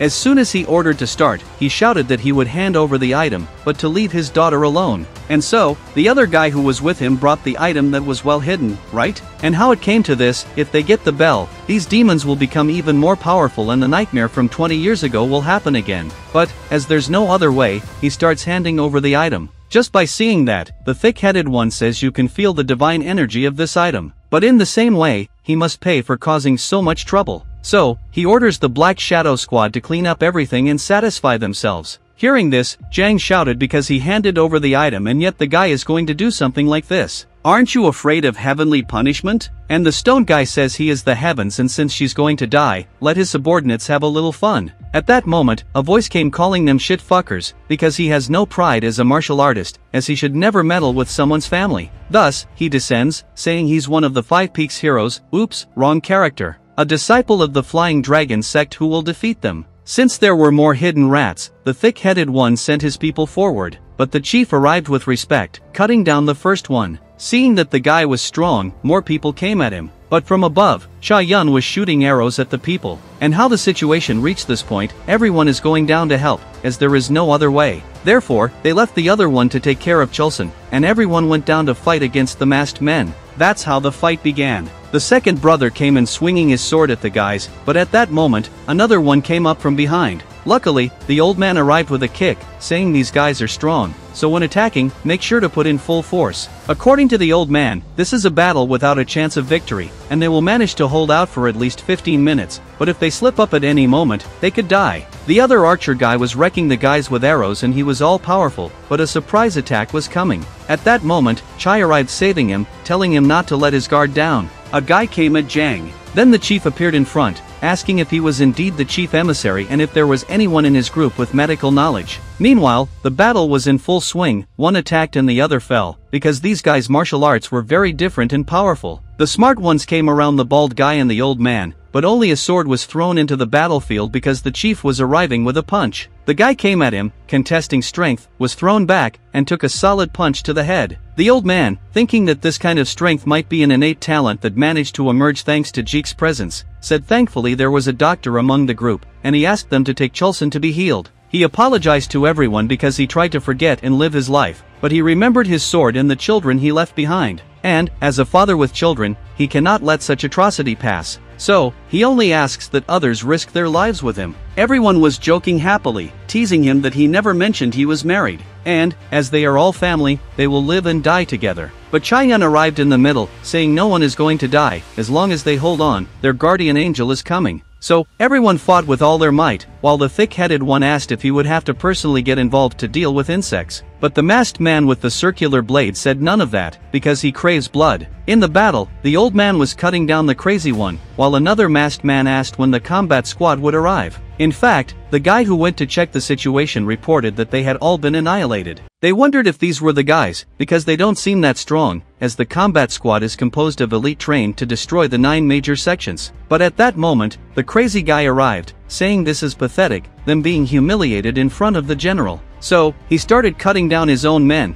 because it's time for him to join this game. The chief, angry, asked how he dared to do such a thing to his men and went after him. The sadist thought killing the strongest first would be too boring, so he just dodged and caught Che's arrow in the air, with her saying this time they have the advantage. Then, he came at them, breaking her sword and landing a punch in the stomach. The other archer tried to help, but he threw that crazy sword at him. The chief came, but he dodged, saying he's so slow he can't reach him, and came with the sword toward his head. But the second brother arrived saving the day, albeit not for long, as he soon took a kick to the head. The other was cut at the waist, and even our chubby guy didn't escape, with the happy guy saying they are nothing but weaklings. The old man just threw the sword away, saying he's had enough, because he is the strongest of all, the Gummel sword of the north. So, he came forward, while the guy dodged everything, saying he's truly the strongest, but that's nothing. He threw the old man away, saying he's good because that attack was meant to cut him in half. Then, the guy came all sadistic, asking if he regrets his actions, as everyone is going to die. But regret is bullshit, because now he won't see that smirk on his face anymore. At that moment, the guy himself trembled, as a terrifying energy was coming from above. He asked if that's why they're feeling content.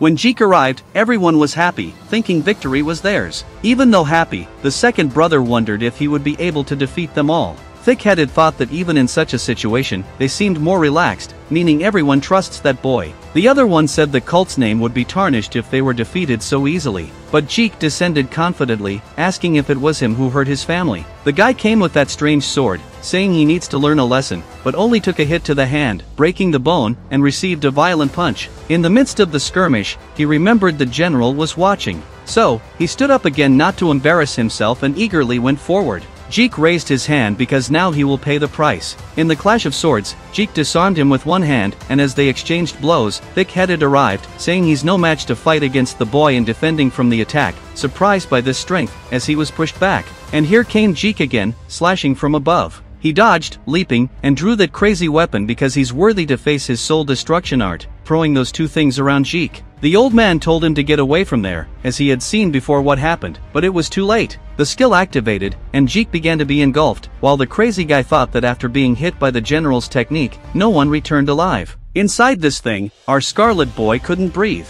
It was very strange, he couldn't cut or do anything, because in the days when General Woon was active, no one could even withstand his technique, an art responsible for imprisoning the enemy's shadow and extracting their soul. When he became one of the 12 demon generals, people used to say he was unmatched, but now he is many times stronger than in the past. Anyone hit by this technique is unable to see anything. For the first time, Jeok found himself in a hopeless situation, losing his senses. He remembered when he was with the old man, he used to say that people used powerful techniques, so having strong martial power alone isn't enough to survive. Even someone strong like him could suffer from these techniques, so Jeok should be careful since he lacks experience. Thinking about it, he asked what he should do if he fell into one of them, and the old man said it depends on what he encounters. However, they usually make some preparation before casting the spell, so if he gets caught by the spell, as long as he destroys what caused it, he will be able to break the technique. He remembered that 4 objects were stuck around him, meaning that strange gas that came out must be the root of this spell. In other words, those rods are the problem. So he used the first form, Dragon's Claw rends the earth, in all directions. Doing so,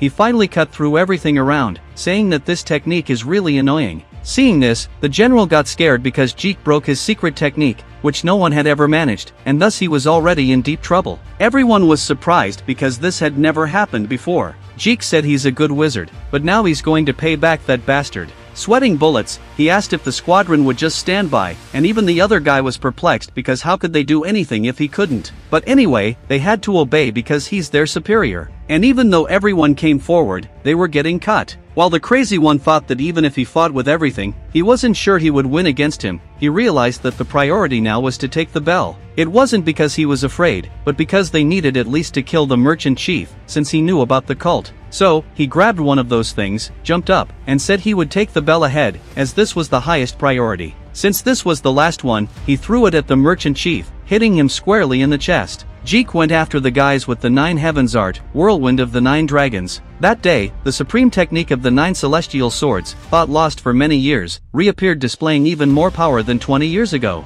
With this powerful martial skill, the Shadow Black Squadron was mercilessly devastated. Even their captain fled alongside the general, who was still in shock from being humiliated by a young kid. Jeek was furious, but didn't go after them because his family had suffered many injuries. Even though he saved everyone, he blamed himself for not arriving faster, as he had never received love from his family since he was young. He only received threats and abuse. He endured all of this until he met his new family, the most precious people who are always by his side. Even wounded, Jang thanked for the help and promised to reward everyone for saving his life. Moreover, he wanted to ask for one more favor, to protect them until they safely reached their destination. Thus, Chief Jang passed away after being struck by the attack. The heroes of the 5 peaks decided to fulfill his final request, not just because of fate, but because they were severely injured and receiving medical treatment. There was another reason as well. Later, it showed a snowy and secluded corner. That shameless one who fled sneaks in, while someone said he arrived later than expected, and that was very disrespectful. With his head down, he apologized because the situation got complicated. Then, the woman told him not to be late from now on because it's rare for the cult generals to gather in one place like today. He apologized again as she asked if he brought the bell. Even though it was a complicated mission, he brought it, and with that, the cult now possessed 7 out of 8 bells. She thanked him, saying it was good work. The others were there, discussing that, since they have everyone's approval, they decided on the next candidate for general. In addition, they have 7 lords in the cult. At this moment, another asks if there's a need to have 7 lords, as it could be just 6.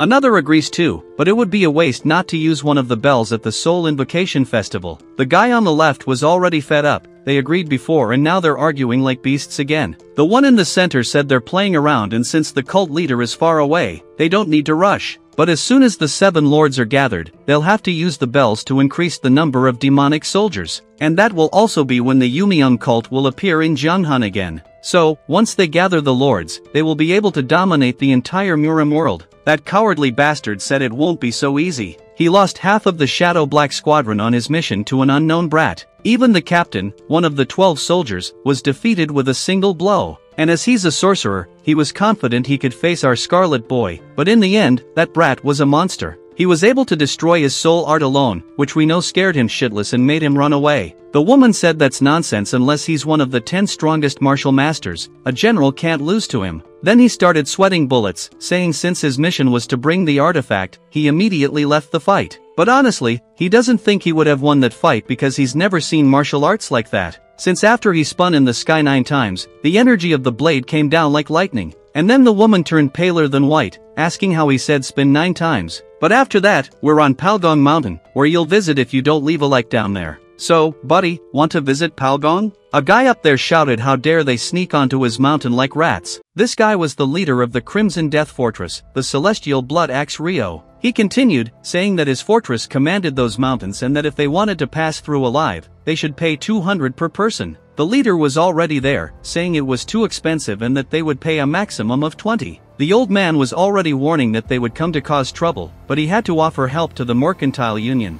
In the end, they were screwed to get to the Great Conference of the Green Forest. The woman said they couldn't pay that much because they were ambushed. The guy realized they didn't even have a carriage. The woman continued, I would like to implore the compassion of the heroes of the Crimson Death Fortress to let us pass. But the guy was already angry, saying he was in a hurry because a big event was happening and ordered them to give everything they had. She tried to explain that they had already been robbed, but he said he would have to cut everyone into slices and sell the meat if that was the case. The other said that usually things tend to appear after shaking people a bit. This was the vice chief of the fortress. The leader was saying, I think we have to pay them at least something, right? While all this confusion was happening, another girl came up to Jeek, saying, it was that man over there holding the axe. That one has a face that looks like a bitten dumpling, but actually looks like one infested with fungi because of his beard. And everyone was laughing while the leader was saying he didn't want to give them money but should think about what would happen if they angered Jeek, because he would end up breaking everyone in a fight. The guys up there thought the people were crazy to get into such a situation. The vice chief asked if it seemed like a joke to them because he wasn't blind and ordered everyone to look at the pile of gold in the old man's hand. So he was already there, you lied to the fortress, and because of that, the vice chief drew his sword, asking if they were mocking him. Because if they didn't realize the situation, they were screwed. He said, hey, you woman there, what's so funny? What are you laughing at? And he already shouted, you are idiots who can't even realize the situation you're in. I'm in charge here, and now you won't have any more luck on your way." But at that moment, when he was all defiant, a coin flew and hit the scoundrel's head. The old man asked when all the gold in the bag disappeared while the guy was thrown far into the tree. The other with the big beard asked what was happening. He didn't even feel the attack, and it was over. The old man there said it was all screwed up because Jeek was shaking the coins, saying that the man disfigured by fungi was very rude and no matter what he says, now he should never have messed with his family because our Jeek Torito is here. And then he started throwing coins at the extra's head and also at everyone around there. The leader was already telling everyone to hide their faces because you never know if they will remember this later at the Great Green Forest Conference. At this moment, the other one said it was too late because now that Jeek attacked them, they will never forget this group. Then he spoke about the Crimson Death Fortress. They loot groups traveling through the mountains and with that, they could leave a good impression at the Great Green Forest Conference. Even though it wasn't a quick method, they were accumulating quite a lot of money. Until they met the Scarlet Boy and irritated his patience. And so, all the main members of the fortress were incapacitated from fighting well before the conference. It was a complete defeat for their side.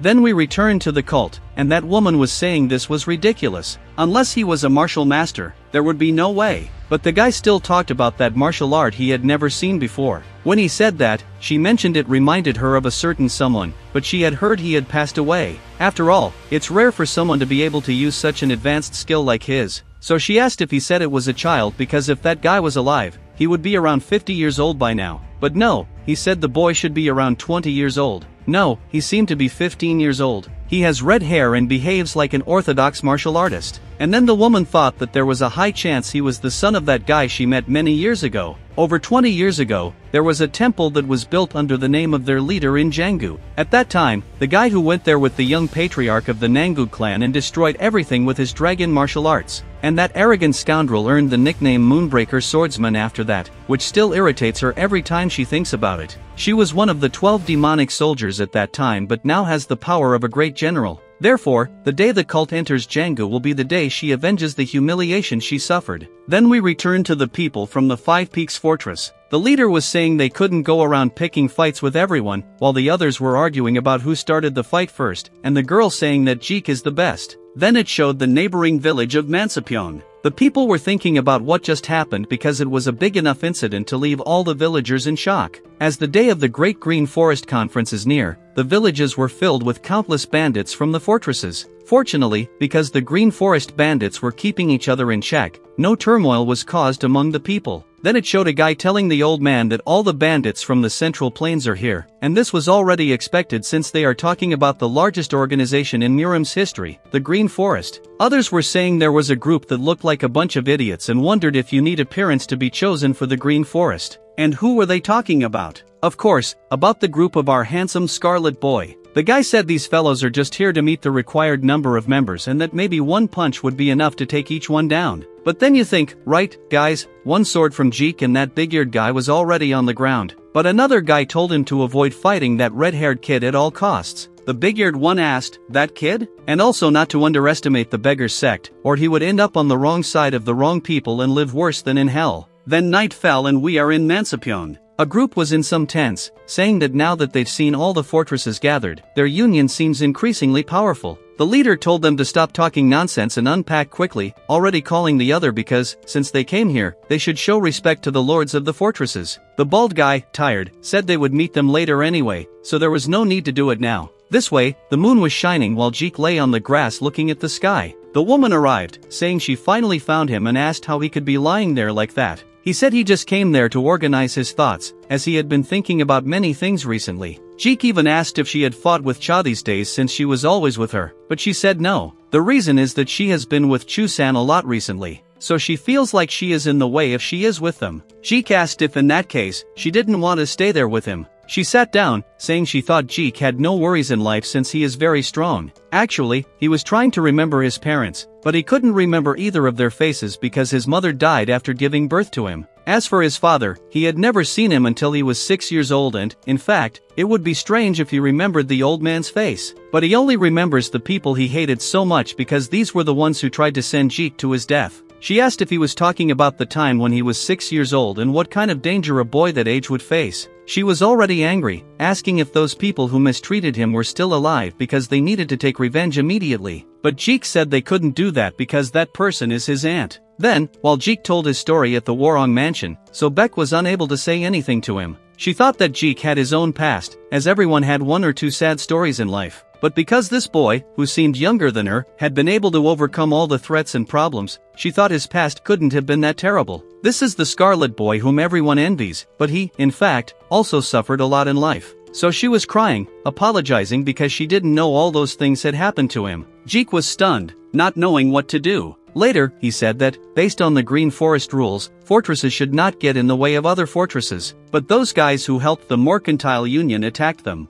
And here we find that bearded guy with broken teeth, saying they disguised themselves as the Mercantile Union's escorts. They are actually members of the Green Forest, from the Five Peaks Fortress. So, he said it wasn't right to let a fortress that broke the rules go unpunished like that. That's why he requested a meeting with the Green Forest boss, and that's why he was there. He asked if the Five Peaks Fortress was created recently because if that's the case, it means that the Crimson Death Fortress is showing such incompetence to lose to a fortress like that. This guy is none other than the Supreme Commander of the Green Forest, the sky-destroying Demon Lord. Then, the guy apologized, asking what he had inquired about. Among those watching was that scoundrel who had ended up visiting the Five Peaks Fortress, one of the 12 demonic generals, the Sovereign Wind. He thought that it was probably the same rascal who beat him and attacked the Crimson Death Fortress, someone who didn't even respect his superiors. The leader looked at him with a stern face and told him to leave. He then asked the generals if the skilled swordsman came from the Five Peaks Fortress because he remembers this rumor he heard well. The Sovereign Wind said that he doesn't even seem to be in his 20s, and for a young man, he is very skilled. He then put his hand to the side and asked, "Are you telling me that the disciple of the sky-destroying Demon Lord was defeated by a kid who isn't even 20 years old?" He apologized, saying he drank too much, but he slammed the table because he decided that this child from the Five Peaks Fortress would be coming to the Grand Conference. And if he comes, then he, the Sovereign Wind, will take action. And he asked, "How about it, sir?" All this because he said he made a mistake when he was drunk, because it's unacceptable for a disciple of the Demon Lord to be defeated by a mere child who isn't even 20 years old. And if he loses to that brat again at the conference, he will be forced to give up his place among the 12 generals and train in isolation for another 10 years. Then he remembered all the suffering he had to endure. "The boss wants me to spend another 10 years in that hell." He continued shouting there, "What's the problem? Are you afraid of that brat? Come on," while he trembled all over. So he quickly said yes sir, because he would follow the orders. But in the end, we know he's screwed because he won't manage alone. So, he needs to find another solution. Then, elsewhere, the leader was already there, all happy. "Oh, who could it be? Isn't it our brother, Sovereign Wind?" And he asked what brought him there. He arrived there, happy to say that the Five Peaks Fortress had arrived. But the leader just hugged him, calling him to join the party, and everyone was there kneeling, asking how he had been. Meanwhile, he was upset, saying that, "Brother, your mother," because if he hadn't made that mistake at the Five Peaks Fortress, those scoundrels wouldn't be like that. They told him to sit at the table, but at that moment he saw our two women from the fortress, and in his memory, he felt all healed, saying that the reason he had sought them that night was to ensure that there would be no flaws in the schedule of the Grand Conference of the Green Forest, which would take place over the next 3 days. So, he asked the Five Peaks Fortress to provide a list of those who would be participating. But the leader was smiling, saying, "Why would you ask for something like that when you already know who they're going to send?" Obviously, everyone looked to the side and there was our boy Jeek, asking what kind of mess they were making in the middle of the meal. He was thinking that this guy is arrogant, and even if he can't defeat this brat in battle, he just has to make sure he doesn't participate in the Grand Conference. Then, the great chief of the Green Forest shouted that they were not just a group of bandits. They were going to surpass the 9 great sects and become the greatest sect in the Murim world, and no one from the Orthodox sects would be able to look down on the bandits again. So, he ordered everyone from the Green Forest to prepare for the 1,000-year reign because the Grand Conference of the Green Forest begins now. Everyone shouted yeah, as the secret competition among the greatest bandits started to decide a total of 10 guards and patrols. The first day of the Grand Conference of the Green Forest began. People in the middle of the crowd were fighting, asking, "Why are you pushing me?" And a fight broke out immediately. The bald guy told his brother that they should at least compete in one of the categories of the Green Forest competition, because it would look bad for them if they left everything to Jeek. Then, in the middle of the circle, one of the guards shouted, "Does anyone wish to compete in the first category of the Grand Green Forest?" At that moment, people flew in from all directions wanting to compete. One introduced himself as Linning, the chief of Yongma Mountain. The other was Marjeep, the chief of Bong Mountain. The crowd was excited for the fights to begin.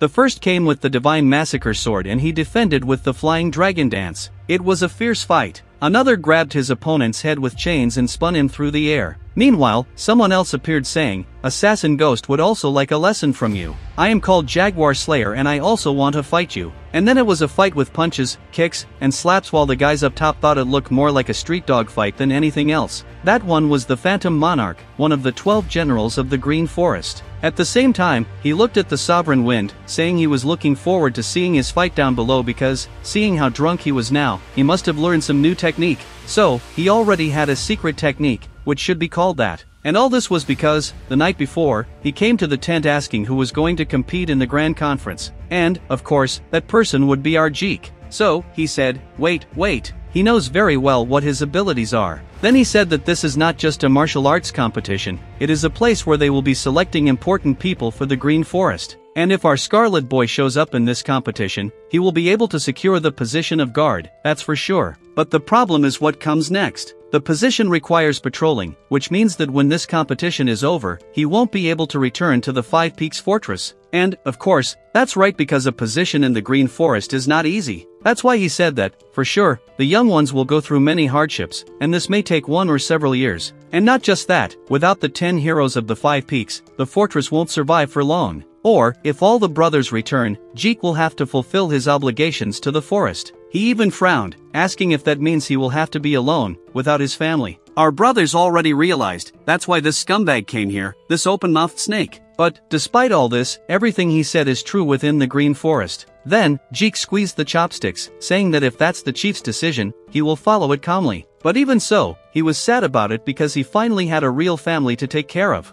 And if he becomes a guard, they will have to part ways for a while. But the leader shouted, "Jeek hasn't even become a guard yet. Why is everyone assuming that?" And he came over all smiling, saying that since when do the heroes of the Five Peaks have any interest in becoming guards, they won't be stuck in these boring things. Then Jeek smiled, saying that's right. Even though his brother said that, he still feels regret for Jeek. So, our drunkard was there, drinking because his secret technique went straight to their hearts. So he was enjoying his sweet drink, while the cult leader watched all that circus down there, thinking about the brat from the Five Peaks, Jeek. We return to the fighting session. The guy gave a mega headbutt to the other, which made him receive all the glory with the iron head art. And the brother was thinking, but that wasn't just a headbutt. As Jeek started to move, the brother asked where he was going. He said he tried to watch as everyone said, but he was going there to take a leak. Then he leaped off the wall, and the other still asked, "But why are you going to pee with your sword?" But the old man said he's sure he's just going to beat up some trees in the forest. There's nothing more to do there, because this competition for Jeek is like child's play. Meanwhile, everyone was talking about how monstrous Jeek's strength was. Our yellow-dressed girl was saying, "Don't be mean, Jeek is not a monster." And everyone stopped to look at her angrily. But at the same time, people were already there, betting, "I bet on the passionate bald guy." And she was thinking that they always say the same thing, that Jeek is a monster or a martial arts master. And that's why she gets more and more anxious if she will be able to stand by his side as an equal. Then, as soon as Jeek left the Grand Conference, the significant event began to unfold on the battlefield, as if to say that everyone was waiting for him to leave.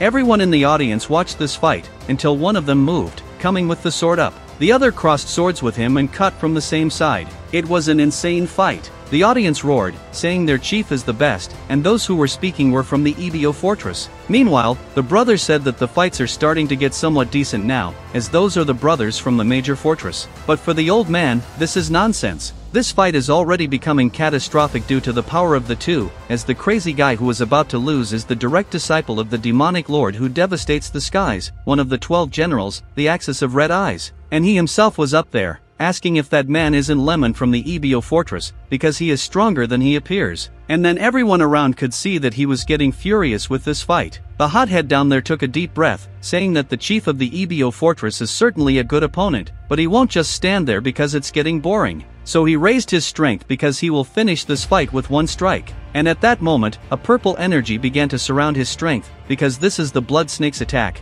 and it was a snake's art against the other fortress leader. The brother looked into the audience, thinking that there were many snakes coming at him, while others told him to watch out for the snakes. But in the end, this seems to be the end for the chief of the EBO fortress. the snake came all at once, hitting him from all sides. Meanwhile, the old man was thinking that the chief of the fortress was able to make one of the Lord's disciples use his final technique in a duel. And because of these skills, his name will be known, although his level doesn't even come close to our monster Jeek. The bald guy jumped up and came down hard, while Jeek was there taking a leak, looking up and saying he came here to train, but it seems it's going to pour. Then he walked over, saying, whatever. He leaned against a tree, saying he'll use it as his umbrella for today. Then he threw the sword up and prepared himself, thinking that the people from the fortress aren't here, so there's no need for him to be excessive. So he will use his speed at minimum to cut this tree down. Just then, someone up there complained that Jeek wanted to cut him along with that tree. At that moment, Jeek tried to stop but only made a crack in the tree. The woman up there stood up, asking if she should thank him for sparing her life or should she beat him for messing up her tree like that. Jeek looked startled because he didn't sense anyone around, while asking if he shouldn't be in the arena. But she, standing in front, said it's like him because she doesn't care about this green forest thing or whatever. She came to the forest to take a nap and almost fell headfirst because of this fortress chief. Then Jeek left, saying, "Oh, I'm not the chief, bye." While she came running, asking if there's anyone stronger than him in the fortress, because his skills seem to be very high. He said, "Oh, my chief has something that cannot be expressed through martial arts, maybe a good heart, right guys? Because he's not that strong, really." But at that moment, Jeek turned with a grimace, asking why the heck this woman is following him. And there he was, blinking, saying that this conference is full of middle-aged men and she's just trying to make friends, since they are young mountain bandits who happen to meet by chance. And Jeek there, asking what the heck she's talking about, if she's drunk in the middle of the day. But she looked at him, saying he's a bit naive, because when someone says they want to make friends, there's only one thing that means. And then she tossed a leaf at Jeek, because that means a battle. He came kicking and grabbing his sword, asking if this is how she makes friends, because if so, our Scarlet Boy will welcome it with open arms. Even though he was somewhat disappointed because he would like to fight someone who has the ability to cut a person with a leaf, since what she sent along with that leaf was a toothpick, she said, "Oh, I was just taking a nap. Why are you talking nonsense like that?"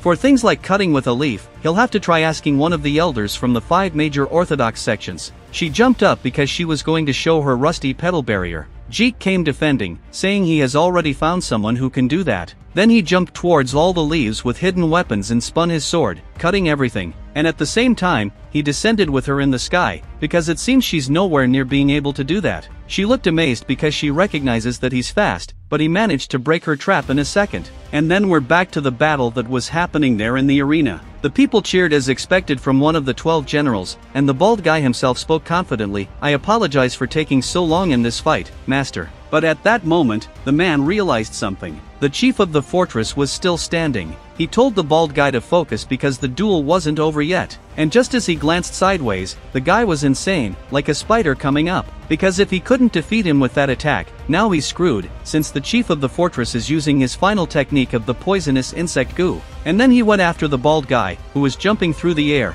but he overcame his attack and kept coming with his insect claws, because that was a great fight, General. At that moment, the spider stomped on the bald guy's head, throwing him away. Then the guy put his hands up thanking him for the fight. The Lord looked down from above, asking what kind of energy this is. The old man spoke in the middle of the crowd that fortunately the attacks missed vital points, so the crazy guy must still be alive. But that guy used a cultivation technique that even the old man had never seen before. So he wondered there on the side, what's going on at the great conference of the Green Forest? At night, the Lord clapped his hands while passing energy to the bald guy, who had taken a beating and was incapacitated. He thanked his master, saying he's ashamed of himself for losing this fight. He asked why the master did it personally, but it's because his disciples seem to lack the energy to use their fights properly. And then he added more, saying that's not all, there was something he wanted to confirm directly in the damaged energy. The bald guy asked if he was suspecting the identity of the chief of the EBO fortress. The bald guy trembled, saying it's kind of embarrassing to say this, but in that martial art there was something mysterious that sent shivers down his spine every time he looked at it. The other one from behind said that for years the EBO fortress has been aligned with them, although they know what the conference means. But for their chief to fight and defeat a disciple in front of everyone, that means it can't be taken lightly. Then the old man asked why, if that's the case, Limujin must be crazy, getting in the way of the forest representatives. The drunk asked if this meant that the major Orthodox sects are behind them, and they argued until the Lord sent in enough, because he found something, a mini spider. He picked it up, saying that there's only one group in all of Murim capable of using something as evil as this, the demon cultists.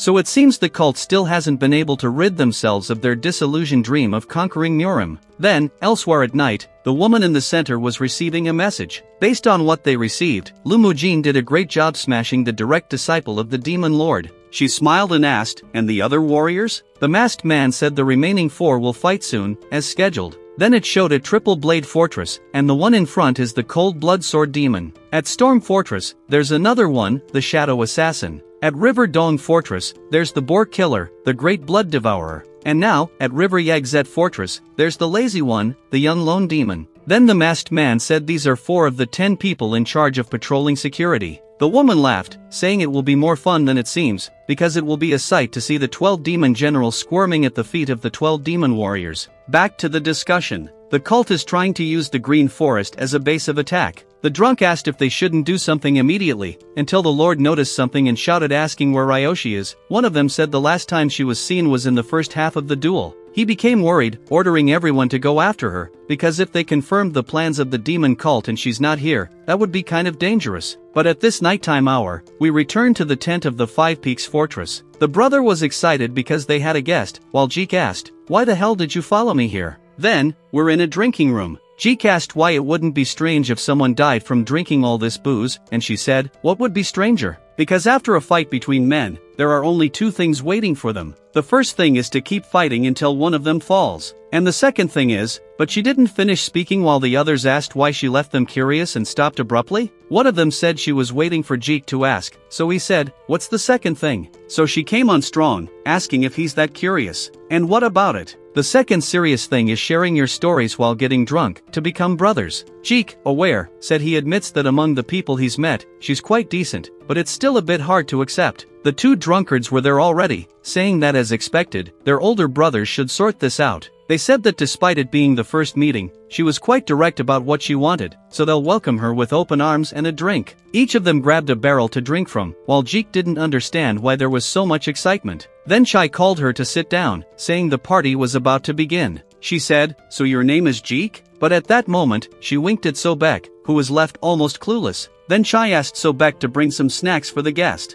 As the drinking began, the old man already sensed something was amiss because the aroma lingering in the air was rich and fragrant. In other words, this wine is incredible. It turned into a wild party with drinks flowing everywhere. The old man, suspicious, later wondered who that crazy person was and how he managed to bring such expensive wine, but he didn't care because it tasted so good. They drank all night. Meanwhile, at the same time, several people were running through the mountains and the Lord asking if they had discovered Ryasha's whereabouts. The bearded one apologized because they were still searching, but with many fortresses involved, it would take time to find out. Then, at that moment, the old drunkard arrived saying they found Ryash because this robot back here said it followed her to the stockpile and gave her the master's wine. In the memory he heard, he asked where she took it, and it seems it ended up at the Five Peaks Fortress, where they are drinking until they drop. Then even the Lord stopped to think because he had heard that name many times in recent days. The bearded one said that if the cult spies clashed in the Green Forest, they might be from the Five Peaks Fortress, then showed them drinking, unaware of the mess that's unfolding. The Lord then frowned, asking if he's implying that his only daughter is in the cultist's lair. The old man clapped his hands, telling him not to worry. All the leaders of the Green Forest are gathered in Mansapyeong, so they won't be able to act. Then the Lord asked what he thinks they should do.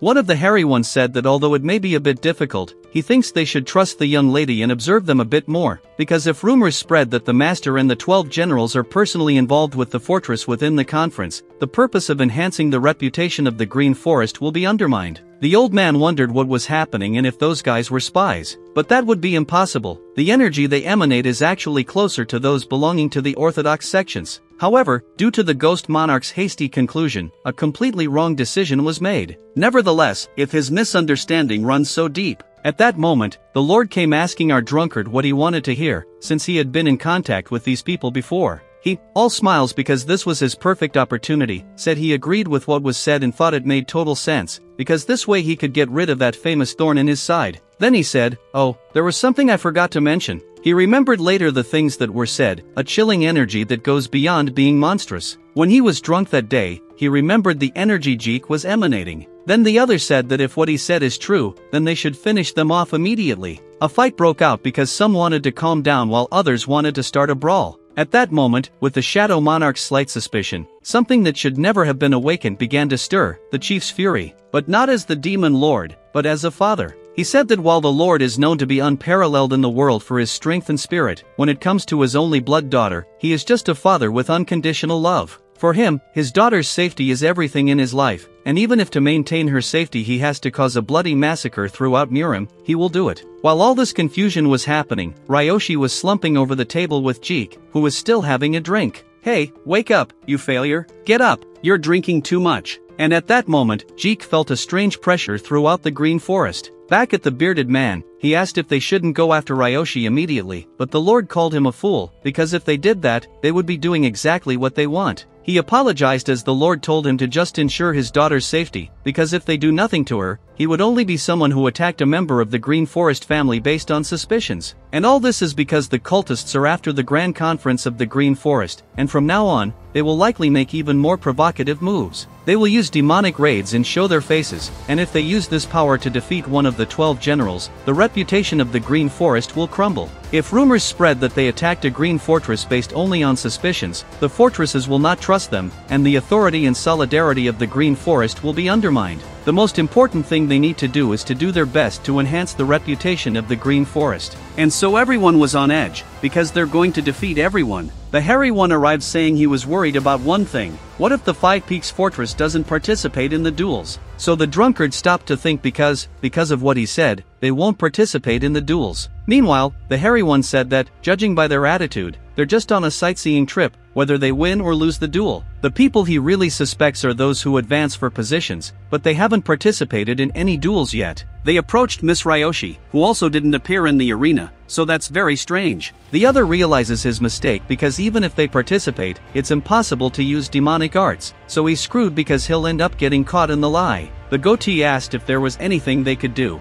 Meanwhile, on the other side, the brothers were more drunk than anything. The boss smiled, opening his mouth, saying it's so good to have one of these, and wondered which fortress that guy is from to bring such expensive wine. But just as he passed by, all drunk, there were some scoundrels from that other fortress saying that this way, the plan will go smoothly. So they set off to go after the leader, because at that very moment, an incident is happening that will make our Scarlet Boy enter the scene to see what's going on. In other words, we'll probably see extras getting beaten up. They threw sand in the leader's face, while Jeek wondered if he heard the boss's voice. The other one was there. "Oh, who said I'm drunk? I don't get drunk easily." Because of that, he thought it was nothing. But meanwhile, they were coming after the leader. He defended the attacks with brute force, but was knocked down. The bearded boss told them not to let their guard down, because they'll be in big trouble if they keep blabbering, and that brat shows up. For now, he's going to smack him over the head to find a quiet place. Then later, Jeek opened the door asking where the hell his brother is. At the same time, the goatee and his henchmen were by a stream, dunking his head in the water to see if he'd wake up, until he finally got up. The scoundrels all laughed at his face, because now he looked like a desperate rat. The leader stood up, saying it looks like there's someone kind who left him sober like this, and without a doubt these are the brothers of the Crimson Death Fortress. At that moment, the crazy guy with the mohawk came to kick him in the face, but took a punch and another stronger one, making him fly away, because the leader ended up sober because of these little shits. Then he called out, "Hey, Chief of the Crimson Fortress, are you doing this just because you got beaten up by one of your brothers?"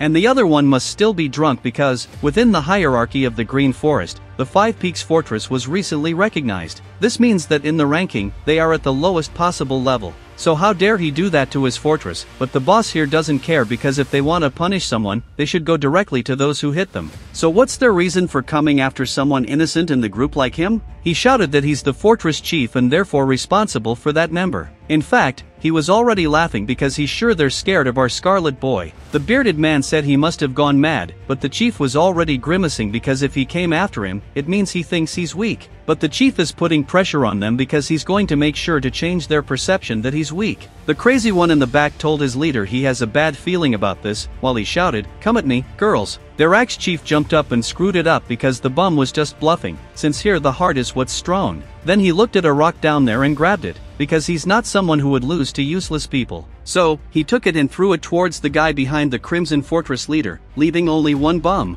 He asked there if he still looked so easy to them, because he's going to show what he's really capable of. The chief was there. Of course it doesn't seem like there was just a misunderstanding between us. And he already hit his axe, thinking that the Five Peaks Fortress has too many monsters. He said that actually, the reason he brought him here is for something else, meaning our professional rat chief ended up putting an idea in his head so deep that he still believes it. But at that moment, up there, someone thought they were seeing something interesting and he would be too generous to turn a blind eye to this fight. So the bearded man turned around, wondering why he was there, since he's one of the 12 demon generals, the Ghost Monarch. He asked our leader how he was able to obtain such superhuman strength, and he tried to dismiss the idea, saying it's nothing special, he's just born a bit tougher than others. But he smiled darkly, saying the reason isn't convincing, so he won't ignore the evil energy he's feeling. And right away, he went for him, smashing our leader, folks. In other words, they messed with Jeek's family. So if you want to see the continuation, don't forget to subscribe to the channel and comment on what you thought of the video. See you next time, guys.